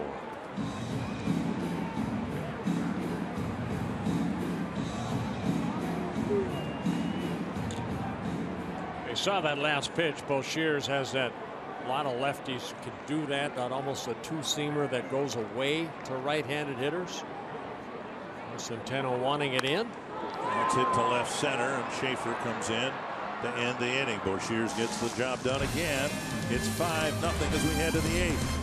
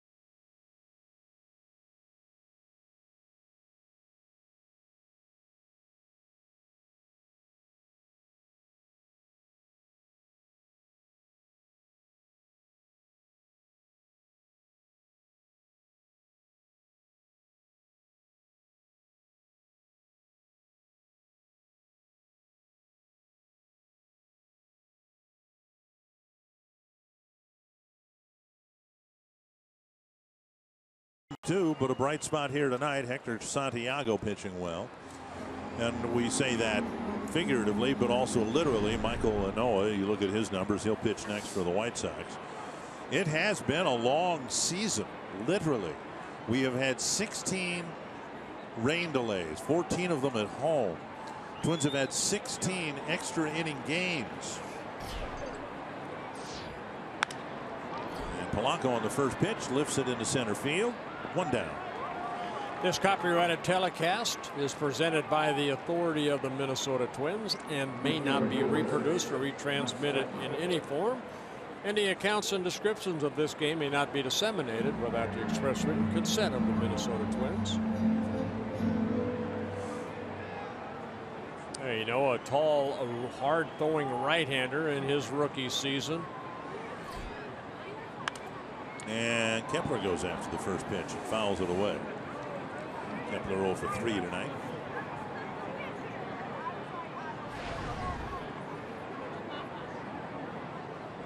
You know, at 6'7" out of the Dominican Republic.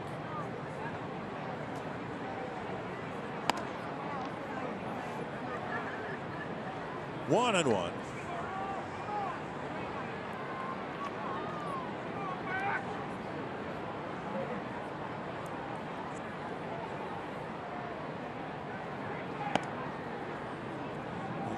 .3-mile-per-hour fastball up.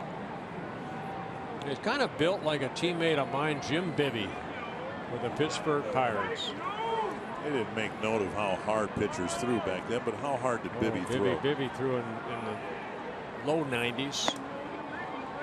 But he had the biggest hands I've ever seen on a pitcher. That baseball in his hand looked like a golf ball. He had huge hands. Yeah, he one strong man too. I saw him pick up Dave Parker in the clubhouse over his head. Really? Yes.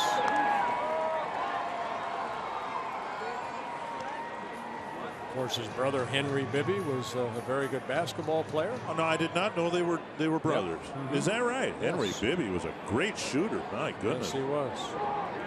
It's funny because Jim was about 6'7", and Henry was like 6'2", 6'3". Right. It should have been the other way around. Kepler drives one to right, and making a catch out there is Anaheim. A couple of times Kepler's hit the ball right on the button, has nothing to show for it.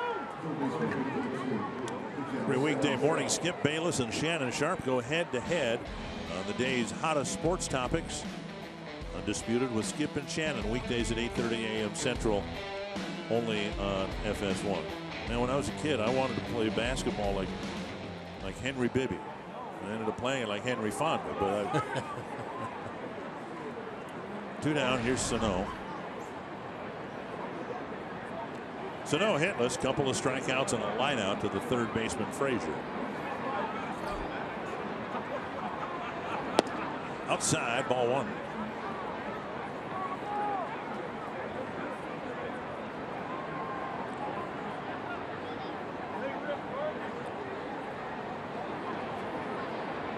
Twins had a guy with this build, and he's been, the team escapes me. I almost want to say the Giants. Deolis Guerra, big guy the Twins got from the Mets in the Santana trade.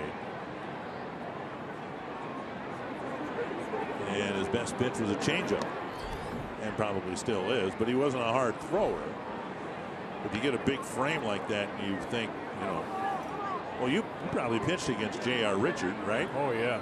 He was a big guy, 6'7", 6'8", right? Yes. How hard did he throw? Oh, boy, he threw in the upper 90s. Yes.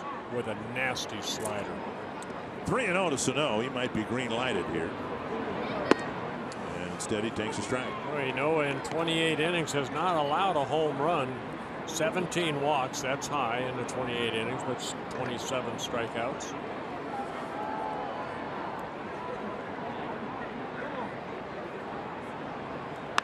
High fly to right field, and Eaton retreats. And the Twins go down 1-2-3 in the 8th.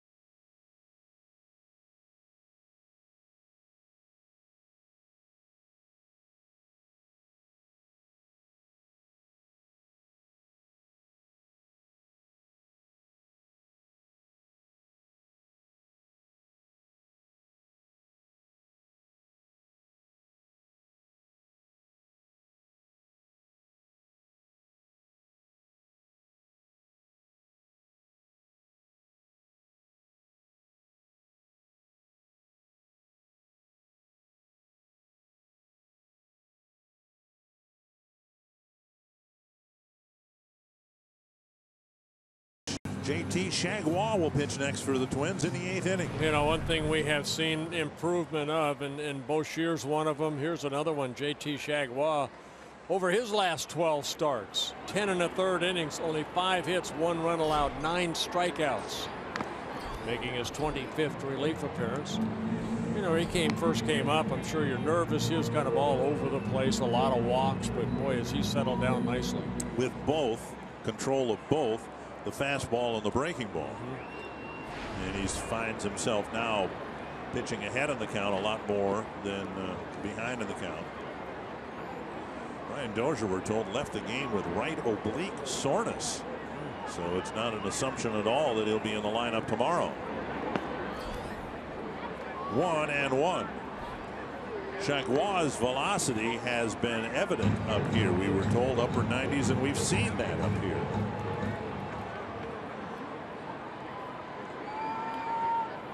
And if he can throw it over the plate, he might find himself a big part of the bullpen next year. It's down the right field line, a foul ball. He got out in front of the slider. Yeah, it looked like an off-speed pitch right there. You know, Chagua, you know, he signed by the Twins in 2012 out of Rice University. Same place where Tyler Duffy went to school, but he's progressed very nicely. This year started AA, advanced to AAA, had good numbers there, both places. 2-2. You know, the way they finished the season, I'm not so sure that Chagua might be more counted on than Tyler Duffy right now, because Chagua's gotten it done in August and September. 2-2. Shook off the fastball twice. A changeup, wants the slider, and he misses down and away. Eaton, Anderson, and Abreu here in the White Sox 8th inning. A couple of years ago, Chagua started in Single-A, Fort Myers, and moved up to AA. So the progression and good numbers all places. And that will skip into center field. A chopper over the head of Chagua into center for a leadoff single. Let's go find Audra Martin.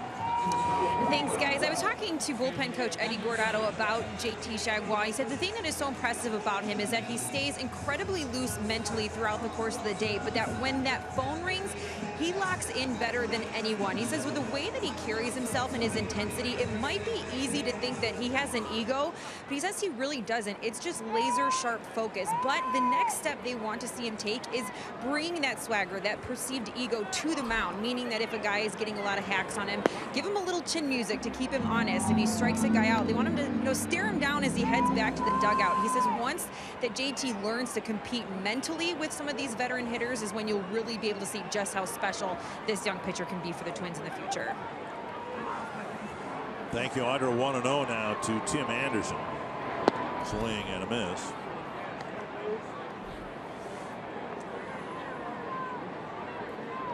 And a decent bet, I would think, that Boshears has pitched his last for the Twins this year, and this might be Chagua's last outing of the year. He's had 4 double plays turning behind him. See if he can get a ground ball here. Good speed at first base. Good speed at the plate. For a relief pitcher, that's a pretty big number of double plays.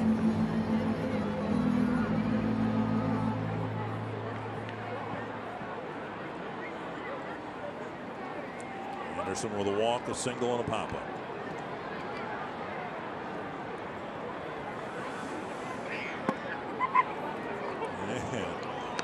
Anderson buckled on the breaking ball and took it for strike 2.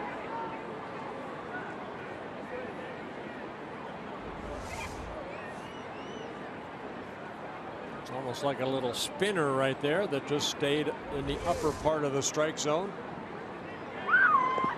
Good breaking ball there. Runner at first, so Anderson strikes out.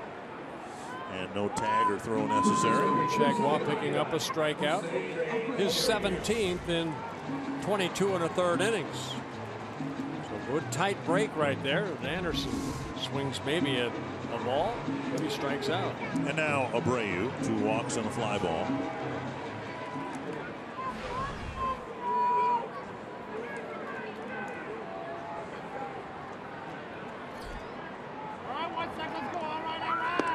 inside with another 97-mile-per-hour fastball.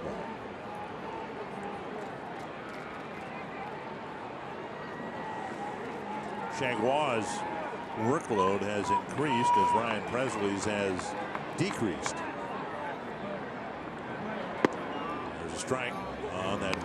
Well, the pitches are pretty consistent. The fastball's 97 and the slider's 87.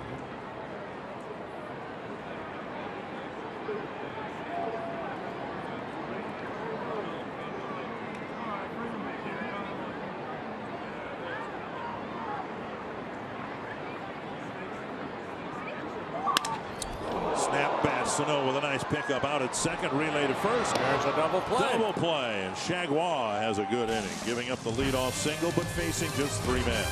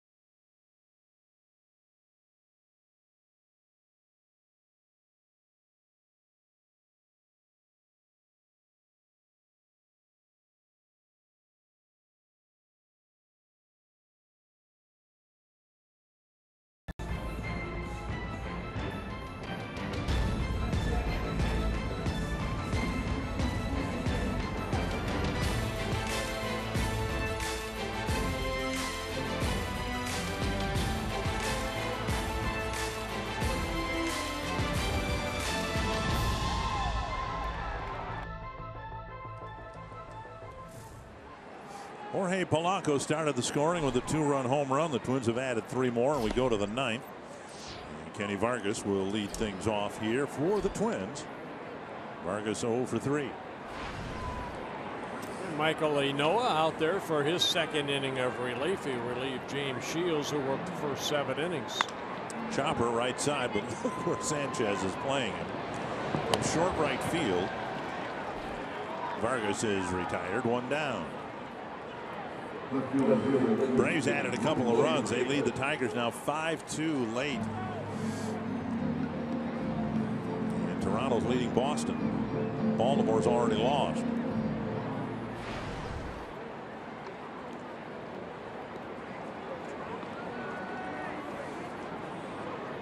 Toronto holds on. That would be number 88 on the wins for them. They'd be tied with Baltimore back for the top 2 spots. Right. And the Tigers would be a half game. They'd be, let me figure this out here. Like a game and a half. Game and a half out. Right. They could make up the game tomorrow and the half game on Monday. Right. 1-0 to Schaefer. Swing and a miss, 1-1.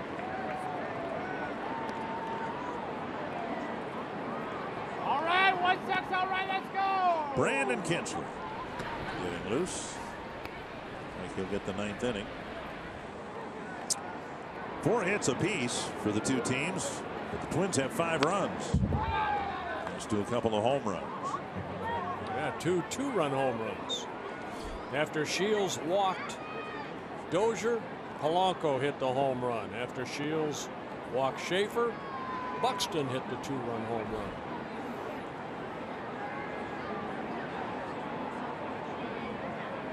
What's that tell you? Don't walk anybody.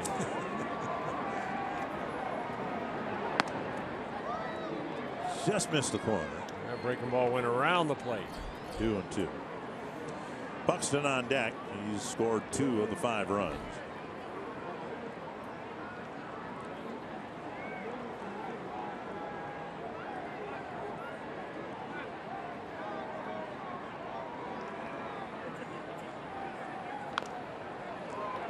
Foul. Twins fan sitting down, got the first hop right behind the Twins dugout.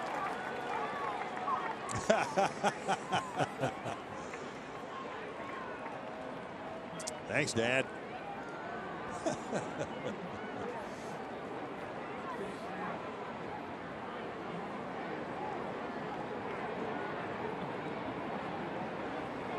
Two and two. And foul to the screen. We'll see Buxton hit after Schaefer's at bat. And I'll be curious, under the assumption that Buxton is going to be playing every day next year, where the Twins will hit him. You know, what he's shown in September, the extra base power, would make me be tempted to move him up in the order rather than hitting him 9th. Foul back. You know, he's getting doubles, triples, and home runs. He's going to get, you know, every spot in the batting order over the course of a full season means 20 more. The higher you go, you get 20 more at bats or 20 more plate appearances. So I think I've seen enough to where I'm going to be tempted to maybe put him up higher than 9th. Maybe not leadoff, but decisions that Paul Mahler will have to make. Yeah, Schaefer strikes out. Noah picking up his first strikeout. Has retired all 5 batters he's been asked to face so far. You can follow Twins Baseball live with the MLB.com at-bat app. Let me start this over. You time me on this one. Okay, see how long it takes me to do this. Go. Follow Twins Baseball live with the MLB.com at-bat app. You can customize at-bat to feature the Twins and stay up to the moment at any moment with game day, live game video highlights, StatCast news, and more. Plus, subscribe to At-Bat Premium to get the MLB.TV Game of the Day, radio broadcasts, in-game highlights, enhanced game day features, and more.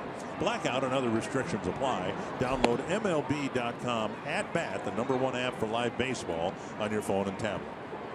27 seconds. 27 seconds. Is Kinsler in the game yet? Oh, Buxton's still batting. Okay, 1-0. 1-1. I didn't hear a word you said, but I was counting. Well, very and you can't. I know. Worked with you long enough to know you can't multitask. And if I ask you to count, it's a good thing I'm not chewing gum. I couldn't count. Inside, 2-1.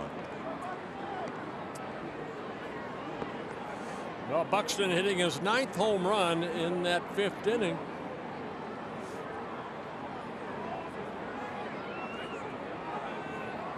Counts in his favor.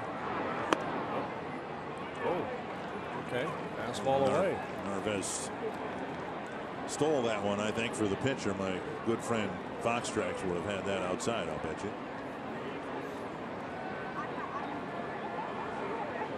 Two and two. Strike 3, but Buxton's going to reach anyway. So second strikeout tonight for Buxton, but he's at first with 2 down. Strikeout and a wild pitch. A slider down and away. Got away from Narvaez. Let's see if Buxton tries to take off here. Why not try it?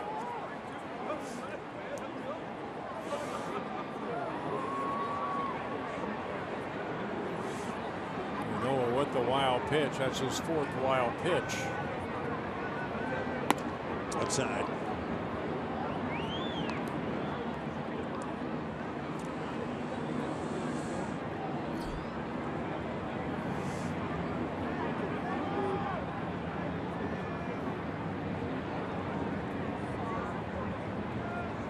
Swing and a miss. 1-1.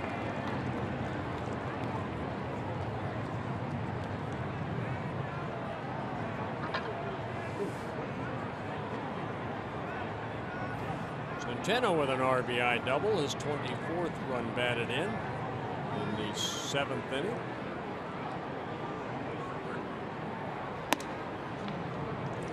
Buxton drew a 2-out walk that inning, didn't try to steal. And Centeno brought him in with a double. Kind of an odd double for Centeno. Most of his go to left center. He pulled this one into right center. 2-1.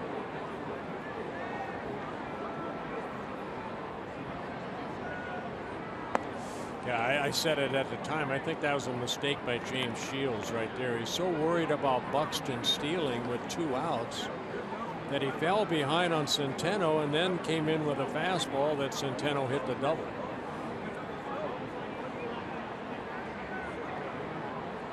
Three and 1.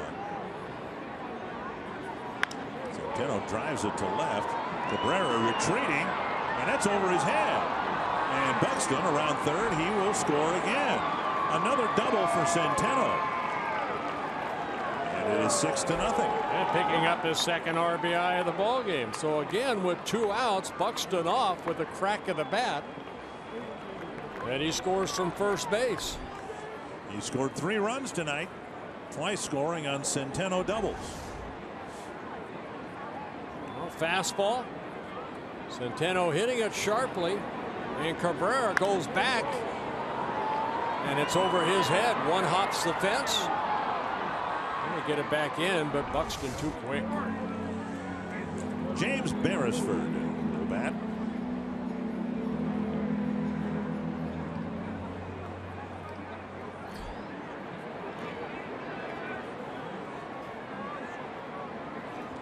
With Chris Sale going tomorrow, and Beresford being a left-handed batter, and given what you said before, we don't know, what next year will bring for the likes of Beresford, a minor league free agent, and you can sign with anybody.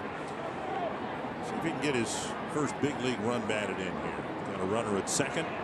Beresford got an infield hit his last time up. Cracked foul, 2 strikes. One thing baseball does than any other sport, it gives you that opportunity to play the game as long as you want, even though it's a lot in the minor leagues, but finally get a taste, and they call it a cup of coffee in the big leagues. And Beresford getting that opportunity after 10 years in the minors. And a called third strike. Beresford is rung up. Twins take advantage of a Buxton strikeout that sent him to first base. Centeno with another RBI. Schaefer giving that man a souvenir and the scare of the young person's life next to him. Happy Halloween.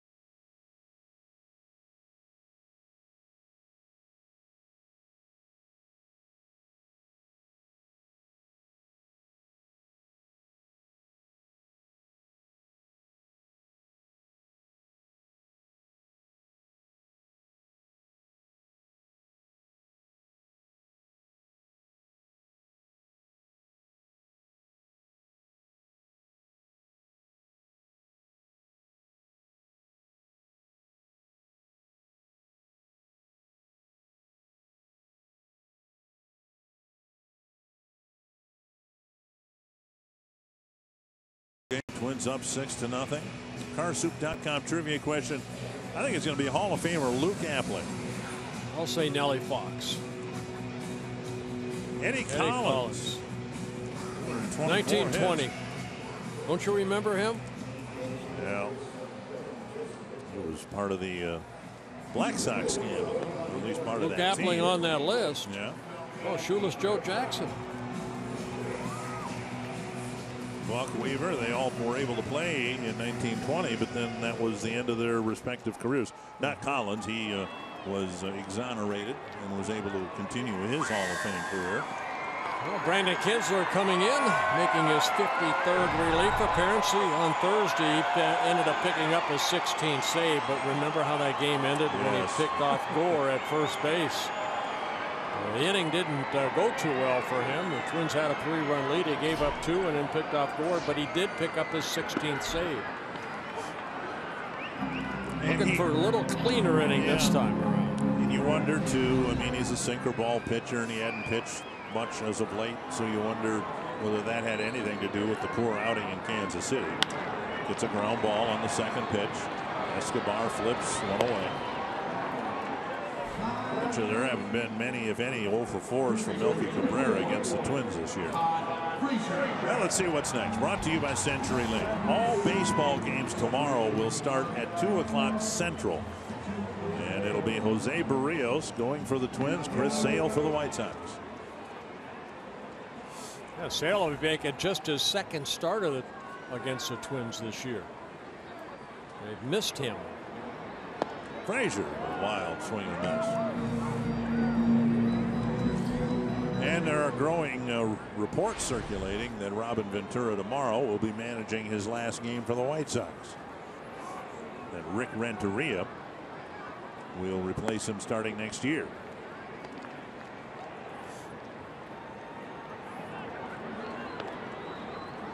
So is that Robin's decision? Apparently it was in this case. There were reports a few days ago that the White Sox invited him back. And he said, well, I'll get back to you on that. Had a great first year here in Chicago, a winning record, and then 4 straight losing seasons. Oh, good baseball man. And a good man. He's been very friendly to deal with over the years. Really admired him as a player. 2-1 to Frazier. And a strike call, 2-2.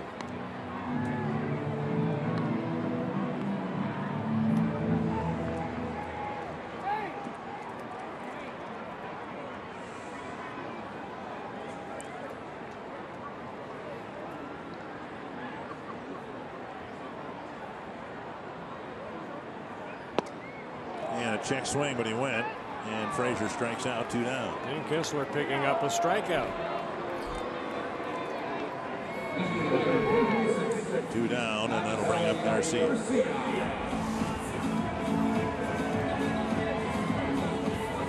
Clearly a swing. Frazier, the 161st strikeout, excuse me, 162nd strikeout, and 586 at bats.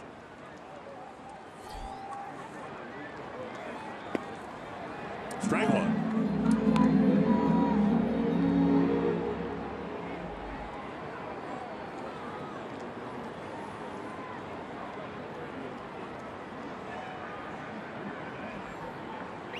Strike 2.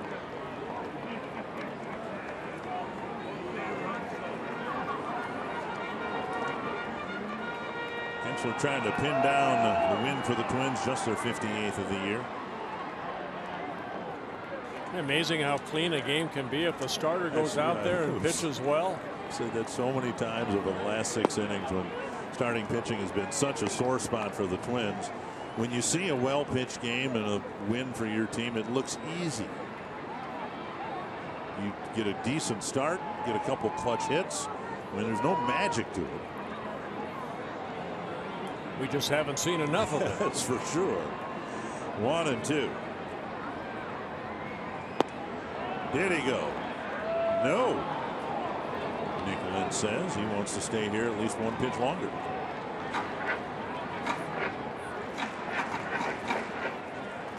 Kinsler going that slider down and away. Garcia's already struck out a couple times. Very close. 2-2.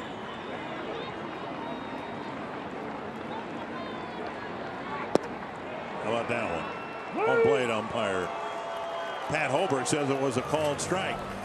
And the Twins get a nice pitching performance from Hector Santiago. And a couple of 2-run home runs by a couple of 23-year-old guys. And a really good night at the ballpark. Yeah, tonight. I mean, we had really good pitching, some timely hitting, and James Shields ends up losing his 19th game, and Hector Santiago wins his 13th. Tom Hanneman, the Twins had a good ball game tonight and have a chance to win the series tomorrow.